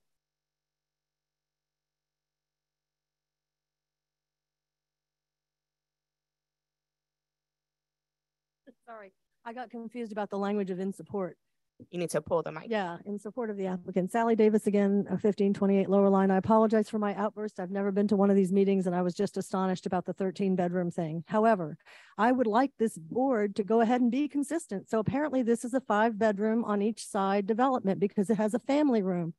But I'd also like to comment only because we do have the head of safety and permits here to say, if somebody tells you that something is a bedroom and it's required by the language of the law to be enclosed, would it be so hard to ask the applicant to supply a picture? Because if he had, you would have seen immediately that the 905 thing, there were a couple or 3 rooms that weren't enclosed, but they were being if you guys felt forced to count those as bedrooms. We don't want you to address a previous. I know, but I have him here and I never get this access to somebody as high up as the head of safety and permits. So he's heard it. That's all. I'm moving on to the other one. All right. As for the other one, there's an issue I'd like to bring up, and this has to do with watershed and water-wise and the issue of stormwater retention in the neighborhood of Carrollton and across the city, but for right now, this project. This is formerly the Gordon's backyard. That's how I knew it when I was growing up. I knew the people that lived there. Now it's a separate lot and somebody wants to put a house on it. It's going to have a roof. So we already know that the entire footprint of this building is going to be, water is not going to be going into the ground anymore. It's going to be running into probably gutters and down into what bit of ground there's left. And I understood that this permit is asking for exceptions to the normal setbacks on the inside side and in the rear, I think in the front too, to the footprint that you're normally allowed. Isn't it 20 feet in the back and 15 in the front and 3 on each side? So if I've got this wrong, please know that I didn't have time as much to read all the documents on this one, just the main ones. What I'd like to say is this. The Department of Safety Permits serves as the city's floodplain administrator. There is an Office of Resilience and Sustainability. There is a city's resilience strategy, Resilient NOLA. There is an organization, Waterwise Gulf South, that tries to promote homeowners to do things as much as possible to encourage as much drainage as possible. It's why you guys talked earlier. Sorry, I'm mentioning another docket, but you talked earlier about permeable parking spaces. Why do you require them to be permeable? It's so that they can absorb water. Otherwise, it's all going down into our drains. And when it does that, we have to actually sometimes turn on extra pumps. When we do that, we increase subsidence, not just of the water you're trying to pump out, but also the water in the general water table of New Orleans. And it increases how much our city's sidewalks and streets are lowering and cracking. So my feeling is this: somebody saw this opportunity to develop something. Why can't they just develop it within the regular setbacks? There is a way as an architect to design a building. I one time built a building in the Bywater on a 26-foot lot. It is possible to design a building that respects the setbacks that we already have. They're asking for a variance. I think you should tell them no, because why should you have a variance when we have such a problem already with stormwater runoff? And especially when you're not providing the parking spaces that the IZD requires. Thank you very much for your time. And I apologize again for my outburst earlier. Thank you. Is there anyone else here in support of the applicant for BZA docket 023-23?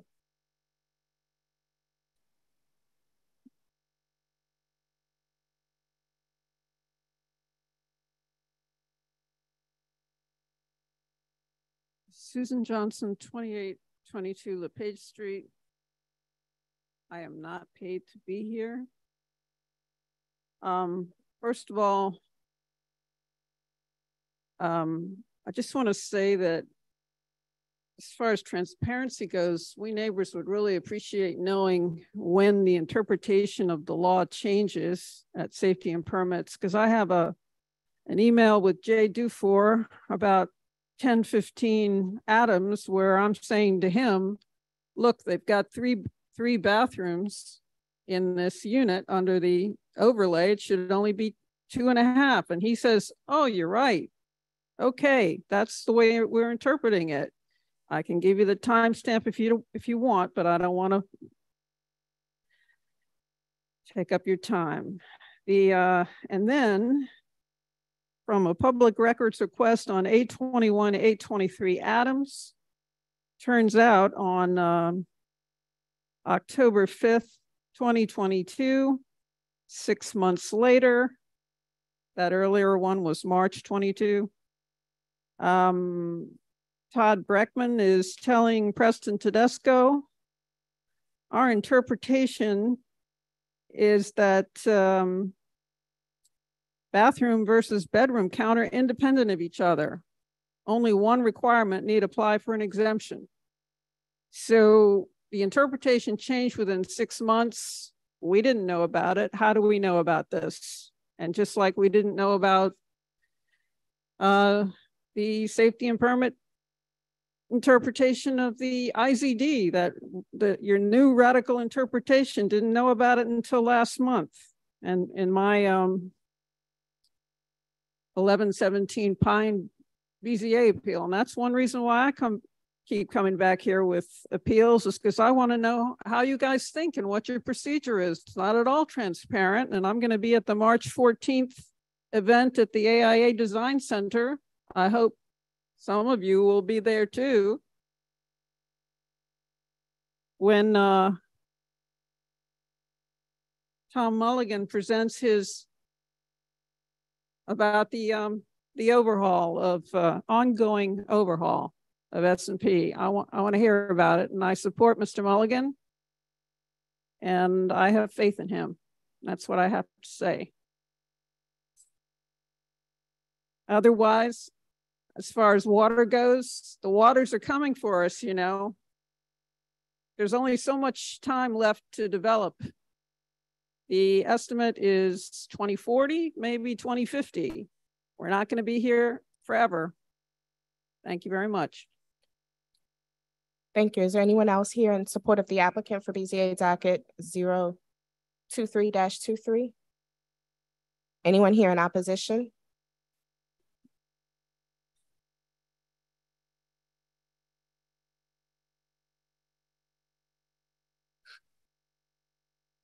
Good afternoon, Zach Smith, 530 South Norman C. Francis, especially since time is light. I appreciate that basically 1, 2, and 4 in the original letter were essentially not talked about today. I'll take that as a sign that everybody has agreed that those have been resolved. Related to the exemption for 4 or less, the language is extremely clear. The department has defended itself in the written statement. It's consistent with several of these cases that you've heard. Appreciate your time in going against this and opposing and denying this appeal. Thank you. Thank you. Is anyone else here in opposition?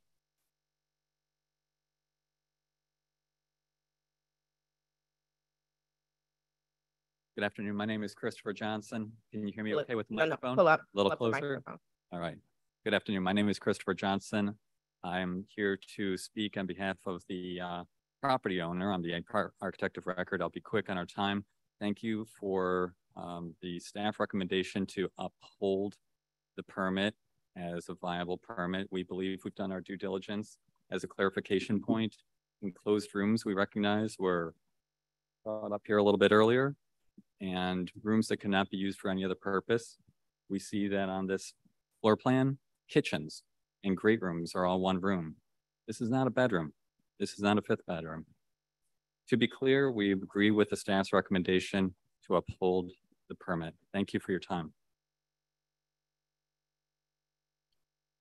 Is there anyone else here in opposition to the applicant for BZA docket 023-23? The applicant has an opportunity to rebut. I'll be quick.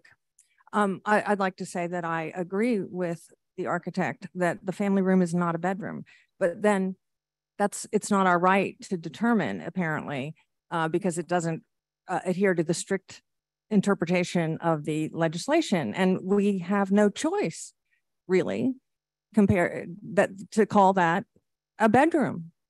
On 905 Cherokee, many unenclosed rooms were still labeled bedrooms. A back porch, open back porch, was labeled a bedroom. My point being, why are some projects subject to the strict adherence rule of the legislation?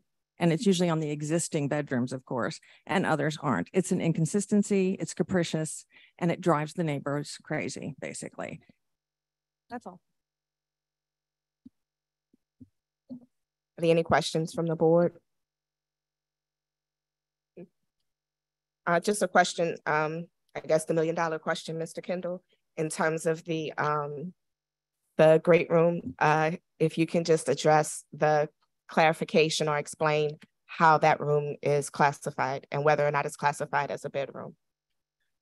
Correct. And sorry, I don't have the plans here in front of me, but my recollection is that, yeah, like it was a kitchen, family room, dining room, all one kind of open space. So that would be considered part of the kitchen, whether or not it was formally labeled as that, because it's not a separate enclosed space as we get into the definition of a bedroom being a separate enclosed space. And you know, getting back to what's considered an enclosed space, like I think in the past case, there's certainly things that are maybe partially enclosed where you've got maybe a double door between. I don't know if that's considered fully enclosed versus partially enclosed. Either way, I don't think it made a difference in the last case because, you know, it counts both ways. And, you know, if whatever was open was also part of the open dining room. So I think in this particular case, it's very clearly one big open space that's kind of used as a common great room. Just to clarify the definition of, just come back. What's the definition of a bedroom? So this definition is probably slightly different from the IZD definition, but a bedroom shall be defined as an enclosed room that cannot be used for any other purpose, such as a kitchen, bathroom, dining room, living room, or laundry room. Any room not explicitly labeled as a kitchen, bathroom, dining room, living room, or laundry room shall be counted as a bedroom. Correct. So you actually just hit one key fact. This is one separately enclosed room and it has a kitchen function within it, correct? Correct. So it cannot be deemed a bedroom. Correct. Thank you. And you kind of hit on the second question I was going to ask in terms of the distinction between the IZD and the overlay district, that there was a slight difference in the definition terms. Correct. And that the IZD does not apply in this situation because of the timing of when the application was, the permit application was submitted. That is correct. This permit application was submitted prior to the IZD being in effect. Any other questions from the board? For motions in order. Yes, proceed. Madam Chair, with regards to BZA docket 023-23, my motion is uphold the decision of the Director of Safety and Permits for this appeal. Second. Thank you. With regards to BZA docket 023-23, it's been moved by Commissioner James, second by Commissioner Rufo, to uphold the decision of the Director of the Department of Safety and Permits. Vote your screens. And the motion carries. Next item. Would the board consider a motion to adjourn the meeting? So moved. Second that. It's been moved by Commissioner James, second by Commissioner Rufo, to adjourn. Vote your screens.